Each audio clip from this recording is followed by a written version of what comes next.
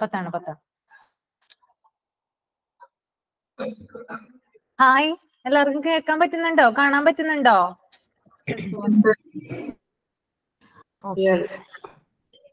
അപ്പൊ കഴിഞ്ഞ ക്ലാസ്സിൽ നാം പഠിച്ചതൊക്കെ നോക്കിയോ? നിങ്ങള് പഠിച്ചിരുന്നോ? വായിച്ചൊക്കെ നോക്കിയിരുന്നോ? വായിച്ചു നോക്കിയിരുന്നില്ലേ? ഓക്കെ. എവിടെന്ന് ചോദിച്ചാലും നിങ്ങൾക്ക് ആൻസർ കിട്ടുമോ? എവിടെന്ന് ഞാൻ ക്വസ്റ്റ്യൻ ചോദിച്ചാലും ആൻസർ കിട്ടുമോ? ആരും ഒന്നും പറയുന്നില്ലല്ലോ.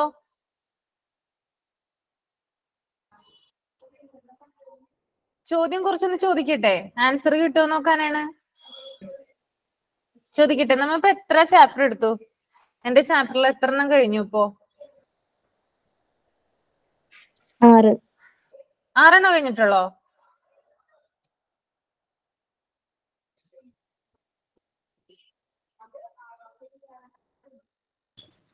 ഒൻപതല്ലേ? 9 വരെയാണ് എടുത്തത് കേട്ടോ.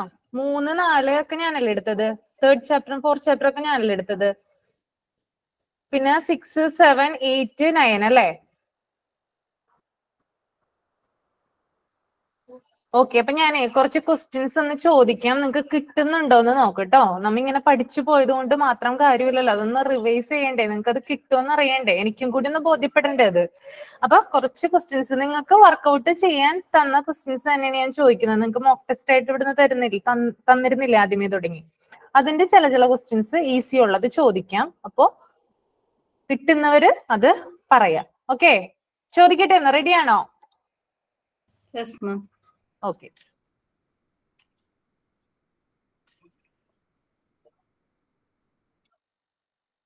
CRM stands for എന്താ? CRM stands for Customer relationship management. Okay. Eye contact എന്ന് പറയുന്നത് ഏത് സ്കില്ലിൽ വരുന്നതാണ്? ഐ കോണ്ടാക്ട് എന്ന് പറയുന്നത് ഏത് സ്കില്ലിലാണ് വരുന്നത്? ഏത് സ്കില്ലാണത്? ഫ്രണ്ട് ഓഫീസ് പ്രൊഫഷണൽ സ്കില്ലിലാണ് വരുന്നത് കേട്ടോ. ഐ കോണ്ടാക്ട് വരുന്നത് എന്ത് സ്കില്ലിലാണ്? പ്രൊഫഷണൽ സ്കില്ലിലാണ് വരുന്നത് കേട്ടോ. ഓക്കെ. പിന്നെ who is referred as a face and a voice in a hospital? Who is referred as a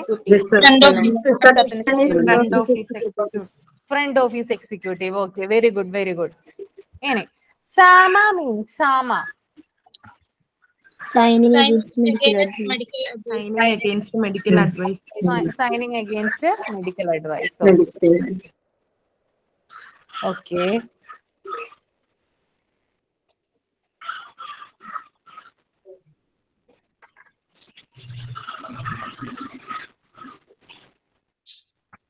What is the meaning of custom? What is the meaning of custom? Habit. Okay. Very good. Decontamination area is related to decontamination area is related to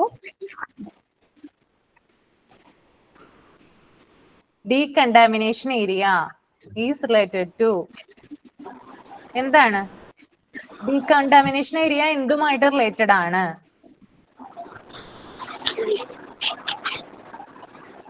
കിട്ടുന്നില്ല? Decontamination area എന്തുമായിട്ടാണ് related? ആർക്കും കിട്ടുന്നില്ലേ? Accident and emergency department. അത് ഏതാണത്? എന്തിനു വേണ്ടിയിട്ടാണ് അത് ഉപയോഗിക്കുന്നത്? Decontamination area എന്തിനാണ്? Chemical explosion അല്ലേ? പഠിച്ചതല്ലേ നമ്മള്? കെമിക്കൽ എക്സ്പ്ലോഷൻ കേട്ടോ. ഡീകണ്ടാമിനേഷൻ ഏരിയ എന്തുമായിട്ട് റിലേറ്റ് ചെയ്തിരിക്കുന്നു എന്ന് ചോദിച്ചാൽ അത് കെമിക്കൽ എക്സ്പ്ലോഷൻ ആണ്. Okay,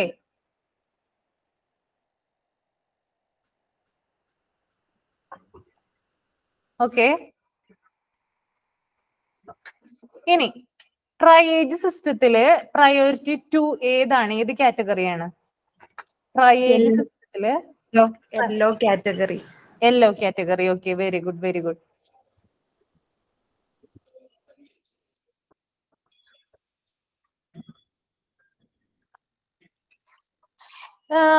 who is in charge of passing case sheets to other departments? അതായത് മറ്റ് ഡിപ്പാർട്ട്മെന്റ്സിലേക്ക് കേസ് ഷീറ്റുകൾ പാസ് ചെയ്യുന്നത് ആരാണ്? ആരുടെ ഡ്യൂട്ടിയിൽ പെടുന്നതാണത്? മറ്റ് ഡിപ്പാർട്ട്മെന്റ്സിലേക്ക് കേസ് ഷീറ്റുകൾ പാസ് ചെയ്യുന്നത്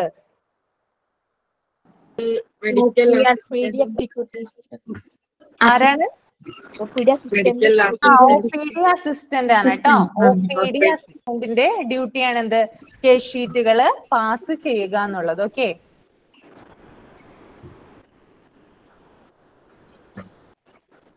ഇനി consent forms R kept by. Consent ഫോംസുകൾ എവിടെയാണ് സൂക്ഷിച്ചിരിക്കുന്നത്? ഏത് ഡിപ്പാർട്ട്മെന്റിലാണ് സൂക്ഷിച്ചിരിക്കുന്നത് കൺസെന്റ് ഫോംസ്? OPD. ഓക്കെ.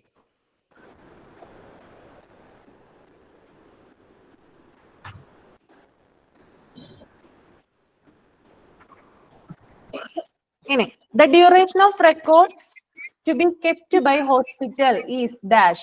അതായത് 3 years. Okay, okay, very good.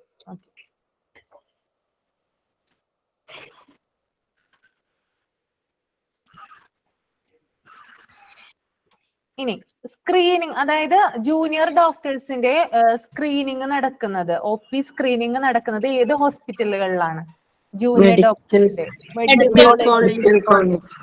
Medical college.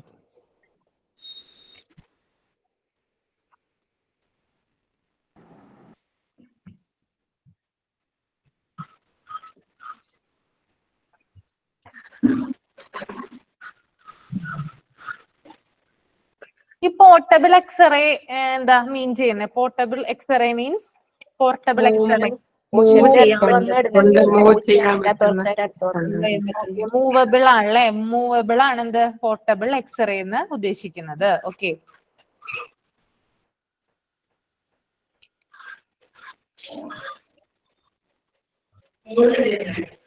അവിടുന്നുള്ളത് ഉണങ്ങാത്ത കുറച്ചൊക്കെ.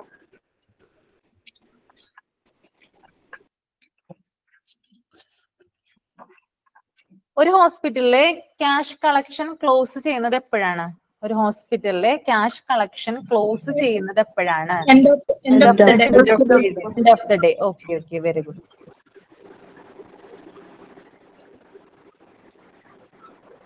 ഒരു ഹോസ്പിറ്റലിൽ എത്ര ഷിഫ്റ്റുകളാണ് ജനറൽ ഉണ്ടാവുക? പൊതുവെ എത്ര ഷിഫ്റ്റുകളാണ് ഉണ്ടാവുക? 3 ഷിഫ്റ്റ്. ഓക്കെ, അതെ, 3 ആണ്. IPDയുടെ വർക്കിംഗ് അവേഴ്സ് എത്ര ടൈമാണ്? IPD 24/7. Okay, 24/7.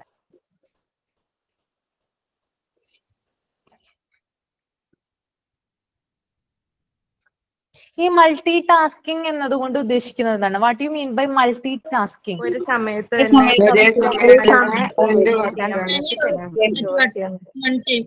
Okay, many task at one time. Many task at one time ആണെന്ത്? Multi tasking. PHI എന്താ? PHI means public health information ആണെന്ത്? PHI. Okay,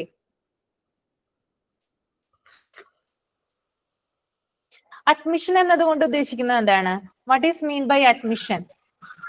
allowing a client to stay. Allowing a client to stay കേട്ടോ.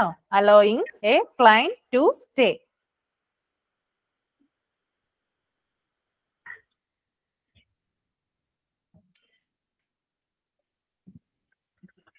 Emergency admission ഒരു example പറയൂ.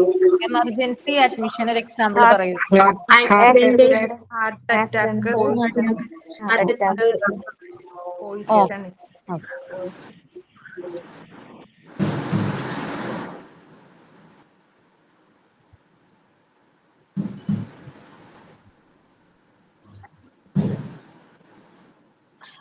കഴിഞ്ഞ ക്ലാസ്സിൽ നമ്മൾ പറഞ്ഞു transportation 3 വിധത്തിലുണ്ടെന്ന് പറഞ്ഞല്ലേ?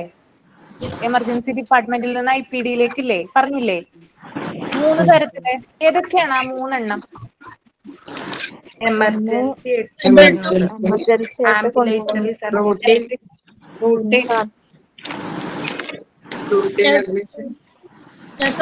Transportation ആണ് പറയുന്നത് കേട്ടോ. 3 വിധത്തിൽ പറഞ്ഞിട്ടുണ്ട് ട്രാൻസ്പോർട്ടേഷൻ.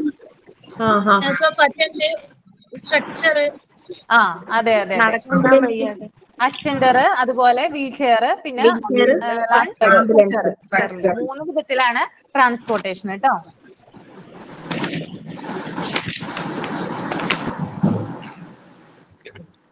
ഓക്കെ. കോൾ ലൈറ്റ് എന്താണ്? കോൾ ലൈറ്റ്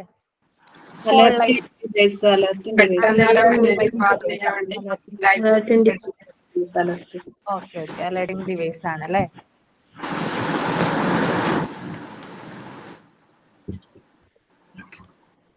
എന്താണ് മോസ്റ്റ് ക്രിട്ടിക്കൽ ആയിട്ടുള്ള സ്കില്ല് ഫ്രണ്ട് ഓഫീസ് എക്സിക്യൂട്ടീവിനെ സംബന്ധിച്ചിടത്തോളം? Telephonic ticket. Telephonic ticket. Okay okay, very good. Okay okay okay. അപ്പൊ നിങ്ങൾക്ക് എല്ലാം കിട്ടുന്നുണ്ട്, കുഴപ്പമൊന്നുമില്ല, പഠിക്കുന്നുണ്ടെന്ന് എനിക്ക് ബോധ്യപ്പെട്ടു. അപ്പോൾ നമുക്ക് നെക്സ്റ്റ് ചാപ്റ്ററിലേക്ക് കിടക്കാം അല്ലേ?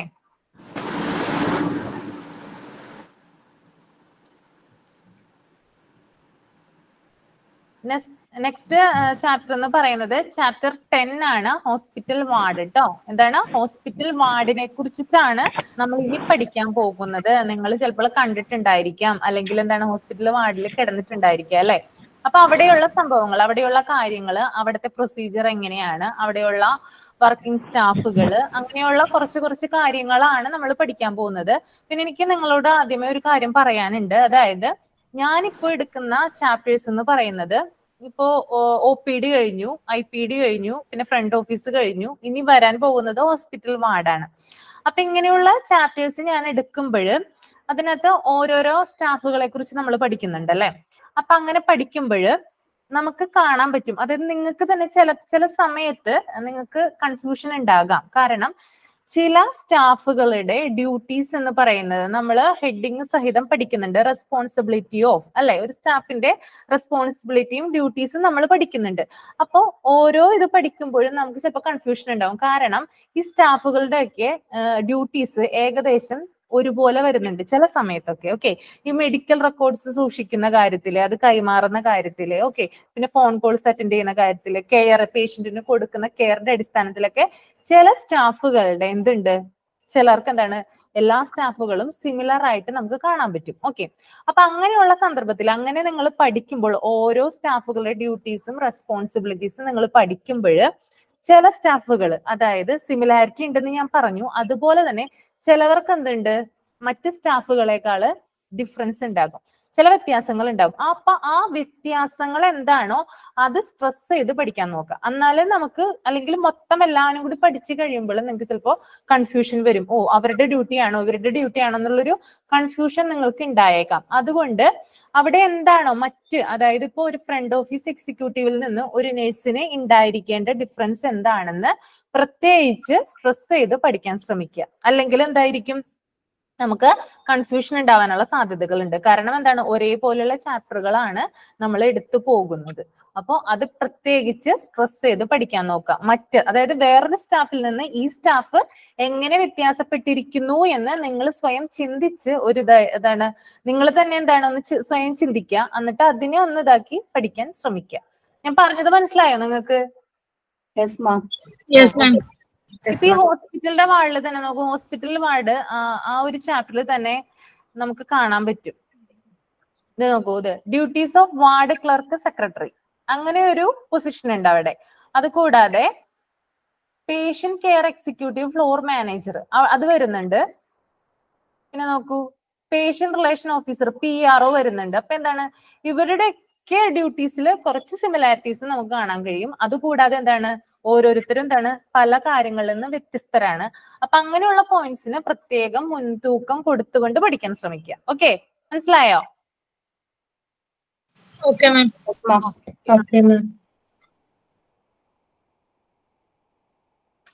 അപ്പൊ ഹോസ്പിറ്റൽ വാർഡ് ഡെഫിനിഷൻ ആണ് ആദ്യം കൊടുത്തിരിക്കുന്നത്. A ward is a room in a hospital where beds are arranged for many people, often people who need similar treatment. Stay can be long term or short term depending upon the severity of condition. അപ്പൊ ഇവിടെ പറയുന്നത് എന്താണ്, hospital വാർഡുകളെ കുറിച്ചിട്ടാണ് പറയുന്നത്. നമ്മൾ ഒരു ഹോസ്പിറ്റലിൽ എന്തായാലും ഉണ്ടായിരിക്കേണ്ട ഒരു ഇതാണ് എന്ത്, വാർഡ് എന്ന് പറയുന്നത്.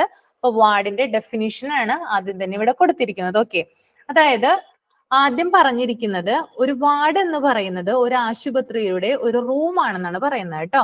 ഒരു വാർഡ് എന്ന് പറയുന്നത് എന്താണ്, ഒരു ആശുപത്രിയുടെ ഒരു റൂമാണ്.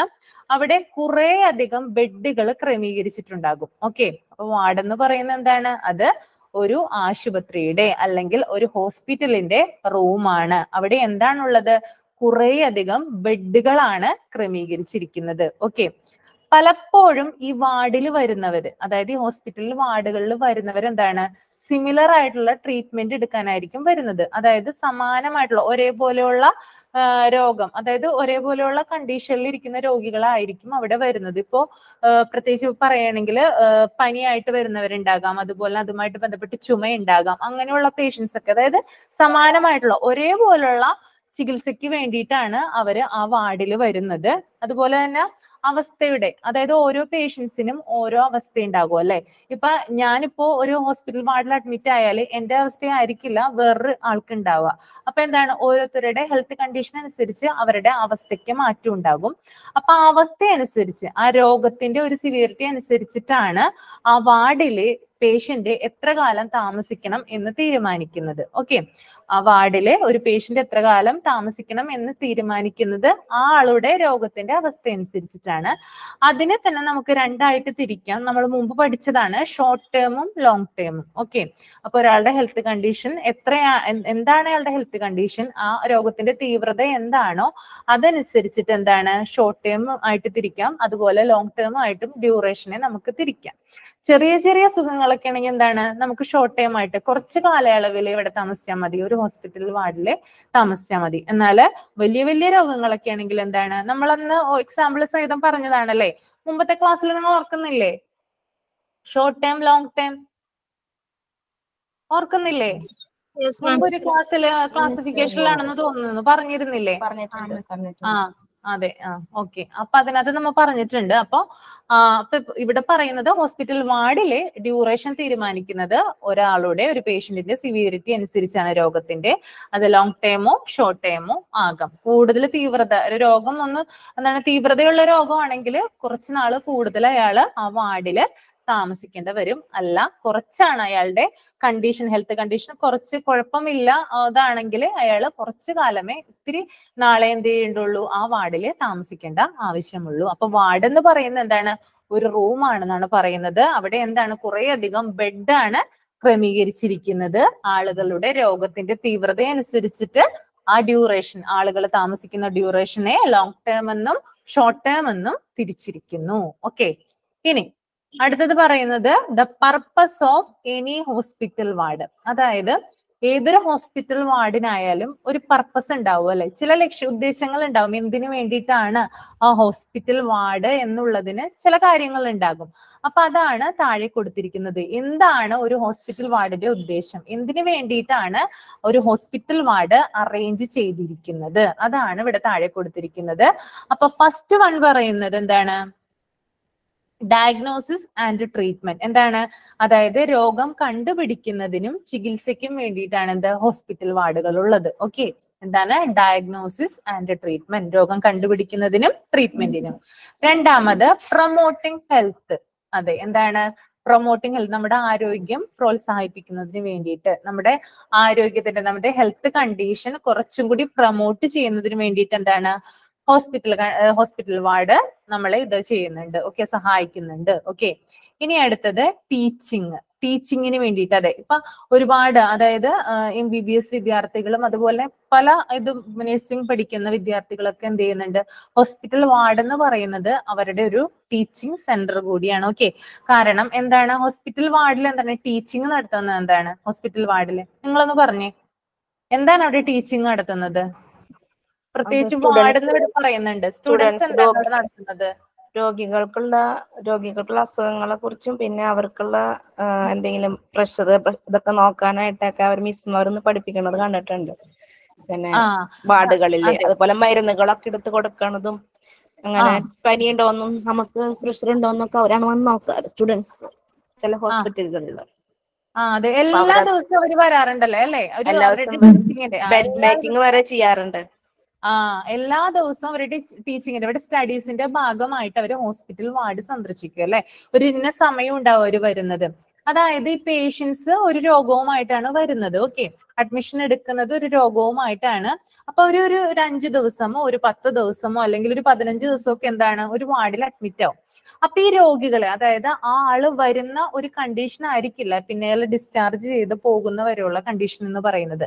അപ്പൊ ഈ കാലയളവ്, അതായത് ഈ ഡ്യൂറേഷൻ എന്ന് പറയുന്ന ആ ഒരു 5 ദിവസം അല്ലെങ്കിൽ ഒരു 10 ദിവസം, ആ കാലയളവില് അയാൾക്ക് ഉണ്ടാകുന്ന മാറ്റങ്ങള് അത് ഒബ്സർവ് ചെയ്യാനും പിന്നെ അയാൾക്ക് എന്തൊക്കെ ട്രീറ്റ്മെന്റ് ആണ് ഓരോ ദിവസവും ആ ഹോസ്പിറ്റലിൽ പ്രൊവൈഡ് ചെയ്യുന്നത്, അങ്ങനെയുള്ള കാര്യങ്ങളൊക്കെ എന്താണ് പഠിക്കാൻ കൂടിയാണ് എന്ത് ഹോസ്പിറ്റൽ വാർഡ് ഇവരെ സഹായിക്കുന്നത്. ഓക്കെ, കാരണം നമുക്കൊരു വീട്ടിൽ ചെന്നാലോ അല്ലെങ്കിൽ ഡെയിലി ഇപ്പോ ഒരു പേഷ്യന്റ് ഡെയിലി അയാളുടെ ട്രീറ്റ്മെന്റിന്റെ ഭാഗമായിട്ട് ഹോസ്പിറ്റലിൽ വരെയാണ്. അങ്ങനെയുള്ള സന്ദർഭങ്ങളിലൊന്നും നമുക്ക് ഇങ്ങനെ പഠിക്കാൻ പറ്റില്ല. നമുക്ക് ഒരാളെ സൂക്ഷ്മമായിട്ട് ഒബ്സർവ് ചെയ്താൽ മാത്രമേ അയാൾക്ക് എന്തൊക്കെ മാറ്റങ്ങൾ ഉണ്ടായി, അയാളുടെ അപ്ഡേറ്റ്സ് എങ്ങനെയൊക്കെയാണ്, അയാളുടെ ഇപ്പോഴത്തെ കണ്ടീഷൻ എന്തൊക്കെയാണെന്നൊക്കെ അറിയാനായിട്ട് ഹോസ്പിറ്റലിൽ വാർഡിൽ കിടന്നാൽ മാത്രമേ സാധിക്കുള്ളൂ. അപ്പൊ ഈ സ്റ്റഡീസിന്റെ, അതായത് ഈ മെഡിക്കൽ സ്റ്റുഡൻസിന്റെ ഒക്കെ സ്റ്റഡീസിന്റെ ഭാഗമായിട്ട് ഇങ്ങനെ ചെയ്യുമ്പോൾ അവർക്ക് കൂടുതൽ എക്സ്പീരിയൻസ് ആവേണം അവര് ഓരോ ദിവസവും. കാരണം ഓരോ ദിവസവും രോഗികളെ കാണുന്നു, അവരുടെ മാറ്റങ്ങളെ നിരീക്ഷിക്കുന്നു, അവർക്ക് എങ്ങനെയൊക്കെയാണ് ഡോക്ടേഴ്സും നഴ്സുമാരും ഒക്കെ ട്രീറ്റ്മെന്റ് പ്രൊവൈഡ് ചെയ്യുന്നത്, എന്തൊക്കെ മരുന്നുകളാണ് കൊടുക്കുന്നത്, പിന്നെ അങ്ങനെയുള്ള ചില കാര്യങ്ങളൊക്കെ പേഷ്യന്റ് കെയറിനെ സംബന്ധിച്ചിട്ടുള്ള കാര്യങ്ങള് ഒക്കെ അവർ സ്റ്റഡി ചെയ്യുന്നത് ഈ ഹോസ്പിറ്റൽ വാർഡിൽ വെച്ചിട്ടാണ്. അപ്പൊ അതുകൊണ്ടാണ് പറയുന്നത് ടീച്ചിങ് കൂടി എന്ത് നടക്കുന്നുണ്ട്, ഹോസ്പിറ്റൽ വാർഡുകളില് നടക്കുന്നുണ്ട്. ഓക്കെ, ഇനി അടുത്തത് റിസർച്ച്. എന്താണ് റിസർച്ച്? ചില റിസർച്ച് ഗവേഷണങ്ങൾ എന്ത് ചെയ്യുന്നുണ്ട് ഹോസ്പിറ്റൽ വാർഡിന്റെ ഭാഗമായിട്ട് നടക്കുന്നുണ്ട്, ടീച്ചിങ്ങും റിസർച്ചും. ഓക്കെ, ഇനി അടുത്തത് render professional nursing and medical care to patients. Render professional nursing and medical care to patients, അതായത് രോഗികൾക്ക് പ്രൊഫഷണൽ ആയിട്ടുള്ള നഴ്സിംഗ് കെയർ കൊടുക്കുന്നുണ്ട്. രോഗികൾക്ക് എന്താണ് പ്രൊഫഷണൽ ആയിട്ടുള്ള നഴ്സിംഗ് കെയർ ആണ് കൊടുക്കുന്നത്. അതായത് വളരെയധികം പ്രൊഫഷണൽ ആയിട്ടുള്ള, വളരെയധികം സ്കിൽഡ് ആയിട്ടുള്ള, ട്രെയിൻഡ് ആയിട്ടുള്ള നഴ്സുമാരാണ് ആരെ പരിചരിക്കുന്നത്, രോഗികളെ പരിചരിക്കുന്നത്. ഓക്കെ, വളരെയധികം സ്കിൽഡും അതുപോലെ ട്രെയിൻഡ് ആയിട്ടുള്ള ആളുകളാണ് രോഗികളെ പരിചരിക്കുന്നത്. ഓക്കെ, ഇനി അടുത്തത് provide necessary equipments, essential drugs and all other stores requirement for patient care in an organized manner. എന്താണ്, അതായത് രോഗിയുടെ പരിചരണത്തിന് ആവശ്യമായിട്ടുള്ള എല്ലാ ഉപകരണങ്ങളും അതുപോലെ തന്നെ മരുന്നുകളും മറ്റെല്ലാ സംവിധാനങ്ങളും എന്താണ് ഒരു സംഘടന, അതായത് ഓരോ ഓർഗനൈസ്ഡ് മാനറിൽ കൊടുക്കാൻ സാധിക്കുന്നു. ഓക്കെ, അതായത് ഓരോന്നോരോന്നായിട്ടല്ല, ആ പേഷ്യന്റിന് എന്തൊക്കെയാണോ ആവശ്യം അത് ഒരു ടൈമിൽ തന്നെ കൊടുക്കാൻ സാധിക്കുന്നു. ചിലപ്പോ ആ രോഗിക്ക് ചിലപ്പോൾ നെബുലൈസറിന്റെ ആവശ്യം ഉണ്ടാകാം, അല്ലെങ്കിൽ ചിലപ്പോൾ വെന്റിലേറ്ററിന്റെ ആവശ്യം ഉണ്ടാകാം. അങ്ങനെയുള്ള സംഭവങ്ങളിലൊക്കെ എന്താണ് ഇതൊക്കെ കൂടി എന്താണ് നമുക്ക് ഈ ഹോസ്പിറ്റൽ വാർഡ് ഇതൊക്കെ കൂടി ഒരുമിച്ചായിട്ട് നമുക്ക് എന്ത് ചെയ്യാൻ പറ്റുന്നു, ഈ രോഗിക്ക് കൊടുക്കാൻ സാധിക്കുന്നു. ഓക്കെ, സ്ഥിരം വന്നു പോകുന്ന ഒരു പേഷ്യന്റിനെ പോലുള്ള ഹോസ്പിറ്റൽ വാർഡിൽ അതിനുള്ള എല്ലാ ക്രമീകരണങ്ങളും അതിനുള്ള എല്ലാ എക്യുപ്മെന്റ്സും സംവിധാനങ്ങളും ഒക്കെ ഉണ്ട്. അപ്പൊ നമുക്ക് പേടിക്കേണ്ട ആവശ്യമില്ല, റിസ്ക് എടുക്കേണ്ട ആവശ്യമില്ല. ഒരു രോഗം വന്നു കഴിഞ്ഞാൽ നമുക്ക് പെട്ടെന്ന് എമർജൻസി ആയിട്ട് തന്നെ എന്ത് ചെയ്യാൻ പറ്റും, നമുക്ക് ട്രീറ്റ്മെന്റ് സ്റ്റാർട്ട് ചെയ്യാൻ പറ്റും. അപ്പൊ എല്ലാ ഉപകരണങ്ങളും എന്തുണ്ട് ആ ഹോസ്പിറ്റൽ വാർഡിൽ സജ്ജമായിരിക്കുള്ളൂ. ഓക്കെ, അതാണ് അവിടെ പറയുന്നത്.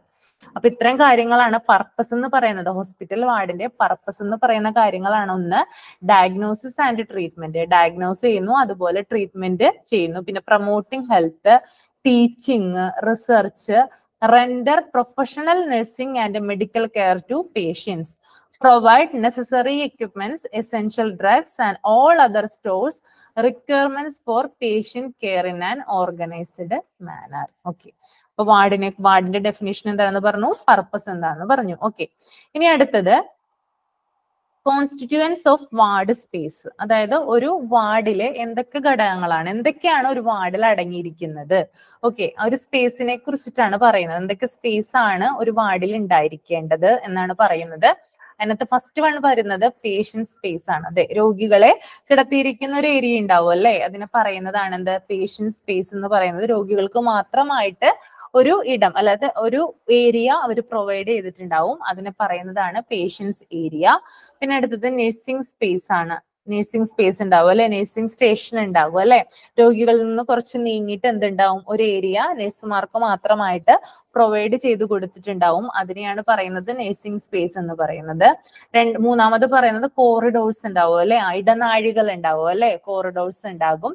ഓക്കെ, അപ്പൊ ഇത്രയും 3 കാര്യങ്ങളാണ് എന്തുള്ളത്, ഒരു വാർഡ് സ്പേസിൽ ഉണ്ടാവേണ്ട കാര്യങ്ങള്. പേഷ്യന്റ് സ്പേസ്, നഴ്സിംഗ് സ്പേസ്, അതുകൂടാതെ കോറിഡോർസും ഉണ്ട്. ഓക്കെ, ഇനി ടൈപ്സ് ഓഫ് വാർഡ്സ് പറയുന്നുണ്ട്. ടൈപ്സ് ഓഫ് വാർഡ്സ് എന്താണ്? ടൈപ്സ് ഓഫ് വാർഡ്സ് 2 തരത്തിലുള്ള വാർഡുകൾ ഉണ്ട്. ഓക്കെ, 2 തരത്തിലുള്ള വാർഡുകളാണ് നമ്മുടെ ഹോസ്പിറ്റൽ വാർഡുകളിൽ ഉണ്ടാവേണ്ടത്. അതായത് ഒന്ന് ജനറൽ വാർഡ്സ് ഉണ്ട്, 2 സ്പെഷ്യലൈസ്ഡ് വാർഡ്സ് ഉണ്ട്. ഒന്നെന്താണ്, ടൈപ്സ് ഓഫ് വാർഡ്സിൽ 2 ഉൾപ്പെടുന്നുണ്ട്, 2 ഇൻക്ലൂഡഡ് ആണ്. One is general wards and second one is specialised wards. അപ്പൊ എന്താണ് ഈ ജനറൽ വാർഡ്സ് എന്നും എന്താണ് ഈ സ്പെഷ്യലൈസ്ഡ് വാർഡ്സ് എന്നും നമുക്ക് നോക്കാം. ജനറൽ വാർഡ് എന്ന് പറയുന്നത് ഈ വാർഡുകളിൽ പ്രത്യേകമായിട്ടുള്ള പ്രത്യേക രോഗങ്ങളില്ലാത്ത, എന്നാൽ അതായത് ലൈഫ് സേവിങ് റിക്വയർമെന്റ്സ് ഒന്നും ആവശ്യമില്ലാത്ത രോഗികളെയാണ് ജനറൽ വാർഡുകളിൽ സാധാരണയായിട്ട് പ്രവേശിപ്പിക്കുന്നത്. ഓക്കെ, ഒന്നുകൂടി പറയാം. ജനറൽ വാർഡുകളിൽ പ്രവേശിപ്പിക്കുന്ന രോഗികൾ എന്ന് പറയുന്നത് സാധാരണയായിട്ട് ഗുരുതരമല്ലാത്ത രോഗങ്ങൾ ഉണ്ടാവില്ലേ, അങ്ങനെയുള്ള പേഷ്യൻസിനെ പ്രവേശിപ്പിക്കും. അതുകൂടാതെ എന്താണ്, പ്രത്യേക രോഗം, അതായത് അവർക്ക് പ്രത്യേകമായിട്ടുള്ള രോഗങ്ങളൊന്നും ഉണ്ടാവില്ല. ചിലപ്പോൾ ഒരു ഫീവർ ആകാം, ഒരു ചുമയാകാം, അങ്ങനെ എന്തെങ്കിലും പ്രത്യേകത ഇല്ലാത്ത, സാധാരണയായിട്ട് നമുക്ക് നോർമലായിട്ട് കണ്ടുവരുന്ന രോഗങ്ങൾ ഉള്ളവരെയാണ് സാധാരണ ജനറൽ വാർഡിൽ പ്രവേശിപ്പിക്കുന്നത്. അവരുടെ കണ്ടീഷൻ എന്ന് പറയുന്നത് എന്താണ്, അത്ര പ്രശ്നമൊന്നും ആയിരിക്കില്ല, അത്രയും നമ്മൾ ഭയങ്കരമായിട്ട് കെയർ ഒന്നും കൊടുക്കേണ്ട ഒരു അവസ്ഥ അവർക്ക് ഉണ്ടാവില്ല. അപ്പൊ അങ്ങനെയുള്ള രോഗികളെയാണ് എന്ത് പ്രവേശിപ്പിക്കുന്നത്, ഇവിടെ ജനറൽ വാർഡില് പ്രവേശിപ്പിക്കുന്നത്. ഓക്കെ, ഇവിടെ ഈ ജനറൽ വാർഡില് ഒരു റേഷ്യോ, അതായത് 5:1 എന്ന ക്രമത്തിലാണ് രോഗിയുടെയും നഴ്സിന്റെയും ഒരു റേഷ്യോ എന്ന് പറയുന്നത് കേട്ടോ. അതായത് 5:1, 5:1 എന്ന ക്രമത്തിലാണ്. അതായത് രോഗിയും നഴ്സും തമ്മിലുള്ള അനുപാതമാണ് ഞാൻ ഈ പറയുന്നത്. 5 രോഗികൾക്ക് 1 നഴ്സ് എന്ന രീതിയിലാണ് ജനറൽ വാർഡില് കെയർ കൊടുക്കുന്നത്. ഓക്കെ, മനസ്സിലാവുന്നുണ്ടോ? മാം ഇത് നോട്ട് ചെയ്യണോ? അത് നോട്ട് ചെയ്തോളൂ കേട്ടോ. ഇതിൽ ഇല്ലാത്ത കാര്യമാണ് പറയുന്നത്. അപ്പൊ ഇതിലില്ലാത്ത കാര്യങ്ങൾ പ്രത്യേകം നോട്ട് ചെയ്യാൻ ശ്രമിക്കുക. 5:1 ആണ് കേട്ടോ.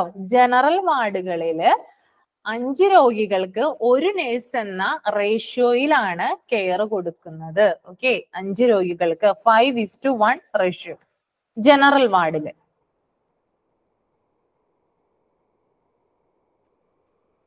അതുകൂടാതെ ഈ രോഗി അഡ്മിറ്റ് ആയത് മുതൽ രോഗിയെ ഡിസ്ചാർജ് ചെയ്യുന്നത് വരെയുള്ള രോഗിയുടെ ചികിത്സ, അതുപോലെ തന്നെ രോഗികൾക്ക് വേണ്ട അന്വേഷണം, അവർക്ക് വേണ്ട കെയർ, ഇതൊക്കെ നൽകുന്നുണ്ട് കേട്ടോ. നഴ്സുമാർ എന്ത് ചെയ്യുന്നുണ്ട്, രോഗി അഡ്മിറ്റ് ആവുന്നത് മുതൽ അവിടെ നിന്ന് ഡിസ്ചാർജ് ആയി പോകുന്നത് വരെയുള്ള കാര്യങ്ങൾ, ആ രോഗിയുടെ ഒബ്സർവേഷൻ, നിരീക്ഷിക്കുന്നുണ്ട് ആ രോഗിനെ.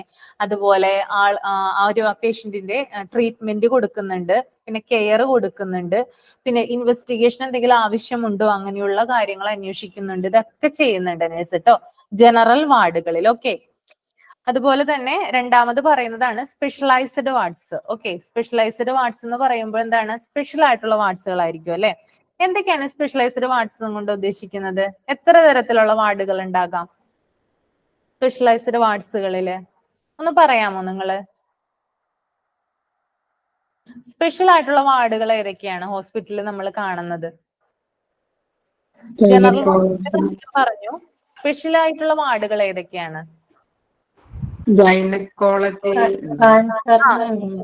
പറഞ്ഞോളൂ, കുഴപ്പമില്ല, തെറ്റണമെങ്കിൽ തെറ്റിക്കോട്ടെ, നിങ്ങൾ പറഞ്ഞോളൂ, അറിയാവുന്ന കാര്യങ്ങൾ പറയാൻ ശ്രമിക്കാം. ക്യാൻസർ വാർഡ്, ഗൈനക്കോളജി വാർഡ് ഉണ്ട്, ഓർത്തോ എന്തെങ്കിലും ഉണ്ടോ? ഓർത്തോ വാർഡ് ഉണ്ട്. പിന്നെ പീഡിയാട്രിഷ്യൻ വാർഡ് ഉണ്ടോ? പീഡിയാട്രിക് വാർഡ് ഉണ്ട്. ഒഫ്താൽമോളജി ഒഫ്താൽമോളജി ഉണ്ട്. ഓക്കെ, ഒഫ്താൽമോളജി വാർഡ് ഉണ്ട്. പിന്നെ നെഫ്രോളജി, ന്യൂറോളജി എല്ലാം ഉണ്ട്. എല്ലാരും ഉണ്ടല്ലേ? കുറെ വാർഡുകൾ ഉണ്ട്. ഞാൻ കുറച്ച് പേരുകൾ ഇവിടെ പറയാം. ഈ കാണുന്നത് മാത്രമല്ല കേട്ടോ, കുറച്ച് കൂടുതലായിട്ട് പറയാം. അതായത് സ്പെഷ്യലൈസ്ഡ് വാർഡ് എന്ന് പറഞ്ഞാല് പ്രത്യേക പരിചരണത്തിനായിട്ട് രോഗികളെ പാർപ്പിച്ചിരിക്കുന്ന ഒരു വാർഡാണ് എന്ത് സ്പെഷ്യലൈസ്ഡ് വാർഡ് എന്ന് പറയുന്നത്. പ്രത്യേക പരിചരണം, അതായത് സ്പെഷ്യൽ കെയർ ആവശ്യം വരുന്ന രോഗികളെ താമസിപ്പിച്ചിരിക്കുന്ന ഒരു ഏരിയ ആണ് എന്ത് സ്പെഷ്യലൈസ്ഡ് വാർഡ് എന്ന് പറയുന്നത്. അതിന് എക്സാമ്പിൾ ആണ് gynaecology ward. Okay, gynaecology ward എന്താണ്? ഒരു സ്പെഷ്യലൈസ്ഡ് വാർഡാണ്. അതിൽ തന്നെ എന്തുണ്ട്? മെറ്റേണിറ്റി വാർഡ് ഉണ്ട് അല്ലേ? ഓക്കെ, ഗൈനക്കോളജി വാർഡ് ഉണ്ട്. അത് കൂടാതെ എന്താണ്? അതിൽ തന്നെ മെറ്റേണിറ്റി വാർഡ് ഉണ്ട്. പിന്നെ ഓങ്കോളജി വാർഡ് ഉണ്ട് അല്ലെ? ക്യാൻസർ പേഷ്യൻസിനെയൊക്കെ താമസിപ്പിച്ചിരിക്കുന്ന ഏരിയ ആണ് എന്ത് ഓങ്കോളജി വാർഡ് എന്ന് പറയുന്നത്. പിന്നെ നെഫ്രോളജി വാർഡ് ഉണ്ട് അല്ലെ? നെഫ്രോളജി വാർഡ് ഉണ്ട്. ന്യൂറോളജി ഉണ്ട്, ന്യൂറോളജി വാർഡ് ഉണ്ട്. പിന്നെ എന്താണ്? ഒഫ്താൽമോളജി വാർഡ് ഉണ്ട്, ഓർത്തോ ഉണ്ട്. അങ്ങനെ കുറെ അധികം ഉണ്ട്. അത് കൂടാതെ ICU എന്താണ്? അത് സ്പെഷ്യൽ ആയിട്ടുള്ള ഒരു വാർഡാണെന്ന് തന്നെ പറയാം. ICU, ICCU അതൊക്കെ പറയുന്നത് എന്താണ്? സ്പെഷ്യൽ ആയിട്ടുള്ള വാർഡുകളാണ്. അതുപോലെ സൈക്കാട്രിക് വാർഡ് ഉണ്ട്. പിന്നെ ഐസൊലേഷൻ വാർഡുകളൊക്കെ എന്താണ്? അത് സ്പെഷ്യൽ ആയിട്ടുള്ള വാർഡുകൾക്ക് എക്സാമ്പിൾ ആണ്. ഓക്കെ, ഒന്നും കൂടി പറയണോ ഞാനിത്? സ്പെഷ്യൽ ആയിട്ടുള്ള വാർഡുകൾക്ക് എക്സാമ്പിൾ പറയണോ ഒന്നും കൂടി? ഒന്നുകൂടി പറയാം അല്ലെ? ഓക്കെ, അപ്പോ സ്പെഷ്യലൈസ്ഡ് വാർഡ്സ് എന്നാൽ അത് ഉദ്ദേശിക്കുന്നത് പ്രത്യേക പരിചരണത്തിനായിട്ട് സ്പെഷ്യൽ കെയറിന് വേണ്ടിയിട്ട് പേഷ്യൻസിനെ താമസിപ്പിച്ചിരിക്കുന്ന ഒരു ഏരിയ ആണ് എന്ത് സ്പെഷ്യലൈസ്ഡ് വാർഡ്സ് എന്ന് പറയുന്നത്. അതിന്റെ എക്സാമ്പിൾ ആണ് ഗൈനക്കോളജി ഉണ്ട്, മെറ്റേണിറ്റി വാർഡ് ഉണ്ട്. രണ്ടാമത് ഓങ്കോളജി വാർഡ് ഉണ്ട്. മൂന്നാമത് നെഫ്രോളജി ഉണ്ട്. നാലാമത് ന്യൂറോളജി ഉണ്ട്. പിന്നെ ഫിഫ്ത് വൺ ഒഫ്താൽമോളജി വാർഡ് ഉണ്ട്. പിന്നെ ICU അതൊരു സ്പെഷ്യലൈസ്ഡ് വാർഡാണ്. പിന്നെ ICCU അതും ഒരു സ്പെഷ്യലൈസ്ഡ് വാർഡാണ്. പീഡിയാട്രിക്സ് ഉണ്ട്. പിന്നെ NICU എന്ന് കേട്ടിട്ടില്ലേ നിങ്ങൾ? NICU അത് കേട്ടിട്ടില്ലേ നിങ്ങള്? ന്യൂ ബോൺ ബേബീസിനെയൊക്കെ അതെന്താണ്? അതും ഒരു വാർഡാണ്, NICU. ഓക്കെ, ഇനി സൈക്കാട്രിക് വാർഡ് ഉണ്ട്. അതുകൂടാതെ ഐസൊലേഷൻ വാർഡുകളും ഉണ്ട്. അപ്പൊ ഇത്രയാണ് എന്ത് സ്പെഷ്യലൈസ്ഡ് വാർഡ് എന്നതുകൊണ്ട് ഉദ്ദേശിക്കുന്നത്. അപ്പൊ ഗൈനക്കോളജി ഫസ്റ്റ് വൺ പറയുന്നത് ഗൈനക്കോളജിയാണ്. ഗൈനക്കോളജി എന്താണ്? ഗൈനക്കോളജി നിങ്ങൾ പഠിച്ചു കഴിഞ്ഞതാണോ? ഡിപ്പാർട്ട്മെന്റ്സ് ഒക്കെ പഠിച്ചതല്ലേ നിങ്ങൾ? ഹോസ്പിറ്റൽ ഡിപ്പാർട്ട്മെന്റ്സിനെ കുറിച്ച് പഠിച്ചതല്ലേ? ഓക്കെ, എന്താണ് ഗൈനക്കോളജി ഡിപ്പാർട്ട്മെന്റ്? എന്താണ് ഗൈനക്കോളജി?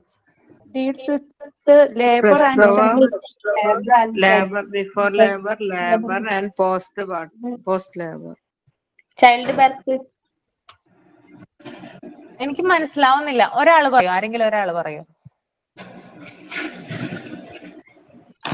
ഗൈനക്കോളജി പ്രസവത്തിന് മുമ്പും പ്രസവ സമയത്തും പ്രസവത്തിന് ശേഷവും ഉള്ള ചികിത്സകള്. അത് മാത്രമാണോ ഗൈനക്കോളജി? സ്ത്രീരോഗ വിഭാഗം എന്നാണ് ഉദ്ദേശിക്കുന്നത്. സ്ത്രീകൾക്ക് വരാവുന്ന ഏത് രോഗവും അതെ, അതാണ് കറക്റ്റ്. സ്ത്രീകൾക്ക് വരാകുന്ന രോഗങ്ങൾക്കുള്ള ചികിത്സയാണ് എന്ത് ഗൈനക്കോളജി. ഓക്കെ, ഞാനത് പറഞ്ഞു തരാം, അതൊന്ന് നോട്ട് ചെയ്തോളൂ. The area of medicine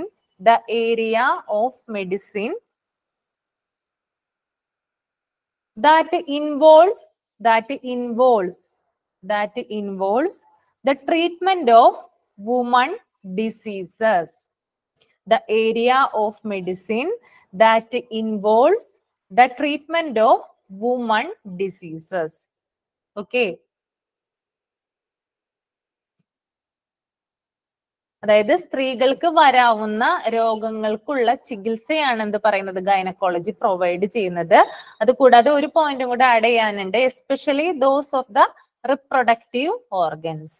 okay, എന്തിനാണ് സ്പെഷ്യലായിട്ട് എന്താണ് പറയുന്നത്?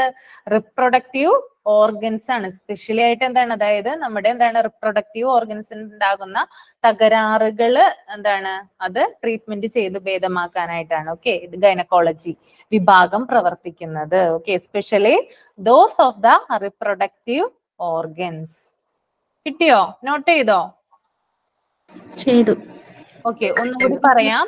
The area of medicine that involves the treatment of woman diseases. women diseases, especially those of the reproductive organs. Okay. Reproductive organs. Especially those of the reproductive organs. Okay. പ്രത്യുൽപാദന അവയവങ്ങൾക്കുണ്ടാകുന്ന തകരാറുകള് ചികിത്സിച്ച് ഭേദമാക്കാനാണ് കേട്ടോ gynaecology department. Reproductive organs. Okay. എന്തൊക്കെ ചികിത്സകളാണ് ഈ gynaecology department കീഴിൽ നൽകുന്നത്? എന്തൊക്കെ ചികിത്സ? ഇപ്പൊ നമ്മൾ പറഞ്ഞു പ്രത്യേകിച്ച് സ്ത്രീകളുടെ രോഗങ്ങൾക്കാണ് ഗൈനക്കോളജി ഡിപ്പാർട്ട്മെന്റ് പ്രവർത്തിക്കുന്നത്. അതുകൂടാതെ പിന്നെ പറഞ്ഞു പ്രത്യേകിച്ചും അതായത് സ്ത്രീകളുടെ റിപ്രൊഡക്റ്റീവ് ഓർഗൻസിൽ ഉണ്ടാകുന്ന തകരാറുകൾ പരിഹരിക്കാനാണെന്നും പറഞ്ഞു.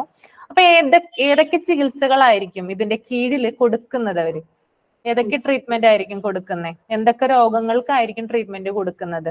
രോഗങ്ങൾ എന്തൊക്കെയായിരിക്കും? ഇൻഫെർട്ടിലിറ്റിക്ക് treatment. Infertility.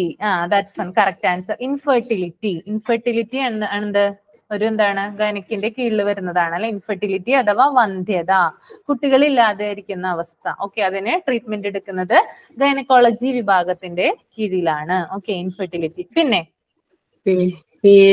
Disorders in periods. കേട്ടില്ല, എന്താ? Menstrual disorders. അതെ അതെ അതെ. മെൻസ്ട്രൽ. Okay okay okay. അതിന് പറയാം polycystic ovary syndrome, PCOD, PCOS എന്നൊക്കെ നമ്മൾ കേട്ടിട്ടില്ലേ? PCOD syndrome. ഓക്കെ, അതിനെടുക്കുന്നുണ്ട്. പിന്നെ എന്താണ്? ചില ഇൻഫെക്ഷൻസ് ഒക്കെ ഉണ്ടാവില്ലേ? നമുക്ക് ഇൻഫെക്ഷൻസ് ഉണ്ടാകില്ലേ? അത് യൂറിൻ ഇൻഫെക്ഷൻ അല്ല ഉദ്ദേശിക്കുന്നത്, വാജിന ഇൻഫെക്ഷൻ ഒക്കെ ഉണ്ടാവില്ലേ? വാജിനൽ ഇൻഫെക്ഷൻ ഒക്കെ ഉണ്ടാവില്ലേ? അതിന് ട്രീറ്റ്മെന്റ് എടുക്കുന്നുണ്ട്. അത് കൂടാതെ എന്താണ്? ക്യാൻസർ, ഗൈനക് ക്യാൻസർ ഇല്ലേ? ഗർഭപാത്രത്തിൽ ഉണ്ടാകുന്ന ക്യാൻസറുകൾക്കൊക്കെ ട്രീറ്റ്മെന്റ് എടുക്കുന്നത് എവിടെ നിന്നാണ്? അത് ഗൈനക്കോളജി ഡിപ്പാർട്ട്മെന്റിന്റെ കീഴിൽ വരുന്നതാണ് കേട്ടോ. ഓക്കെ. അതുകൂടാതെ എന്താ? Okay okay okay. അപ്പൊ ഇത്രേ ഉള്ളൂ. ഇത്രയും കാര്യങ്ങൾ എഴുതിയാൽ മതി, നോട്ട് ചെയ്തത്. പിന്നെ നിങ്ങൾ ഡീറ്റെയിൽ ആയിട്ട് വേറെ ഇതൊരു ചാപ്റ്റർ എടുക്കുമ്പോൾ നിങ്ങൾ അത് പഠിക്കും. ഓക്കെ. ഇനി അടുത്തത് ഓങ്കോളജി. ഓങ്കോളജി എന്താണ്? ഓങ്കോളജി ഓങ്കോളജി എന്തിനെ കുറിച്ചുള്ള സ്റ്റഡിയാണ്? Oncology study of cancer. Study of cancer അല്ലേ? Okay, study of cancer.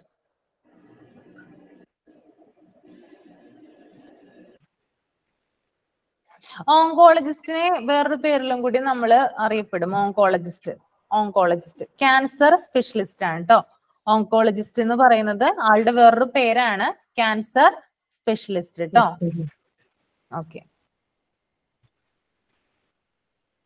അതായത് ഈ ഓങ്കോളജിയിൽ തന്നെ 3 സബ് ഡിവിഷൻ ഉണ്ട്. അതായത് ഓങ്കോളജി, അതായത് ഈ ക്യാൻസർ, ഓങ്കോളജി ഡിപ്പാർട്ട്മെന്റിൽ തന്നെ പേഷ്യൻസിന് ട്രീറ്റ്മെന്റ് കൊടുക്കുന്നത് 3 വിധത്തിലാണ്. ഓക്കെ, ശ്രദ്ധിച്ചിരിക്കുക. ഓങ്കോളജി ഡിപ്പാർട്ട്മെന്റ് എന്ന് പറയുന്നത് എന്താണ്? ക്യാൻസർ പേഷ്യൻസിനെ ട്രീറ്റ്മെന്റ് ചെയ്യാനുള്ള ഒരു ഡിപ്പാർട്ട്മെന്റ് ആണ്.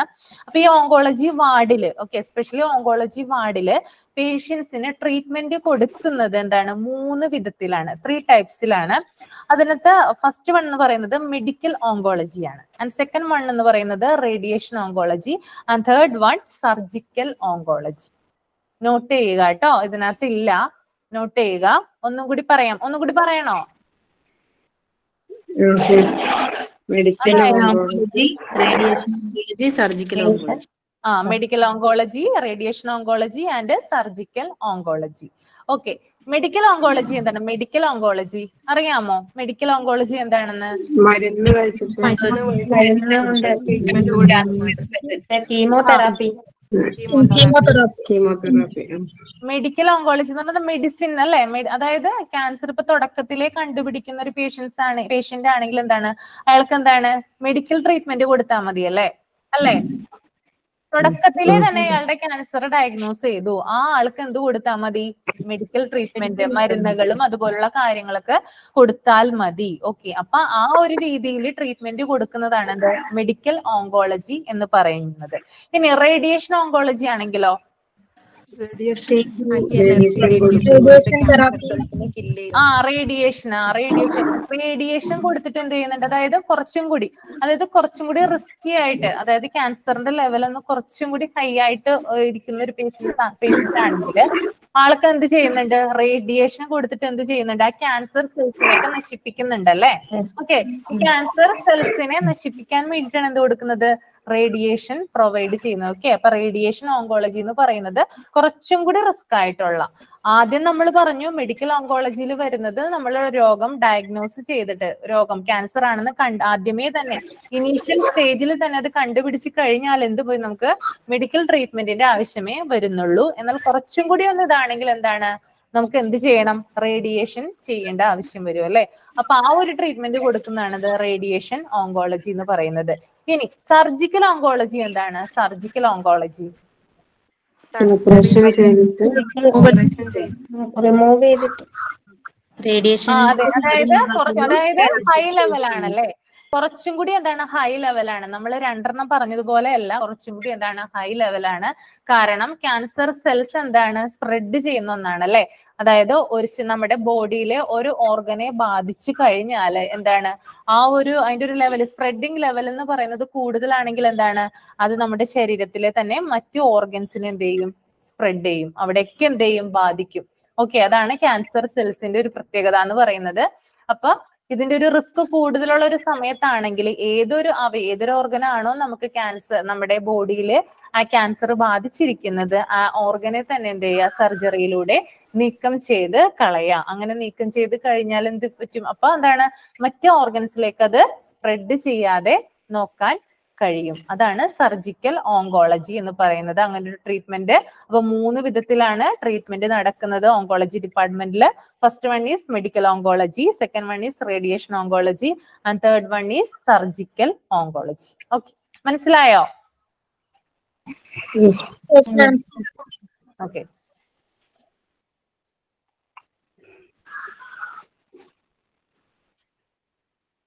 ഇനി നെഫ്രോളജി എന്താണ്? നെഫ്രോളജി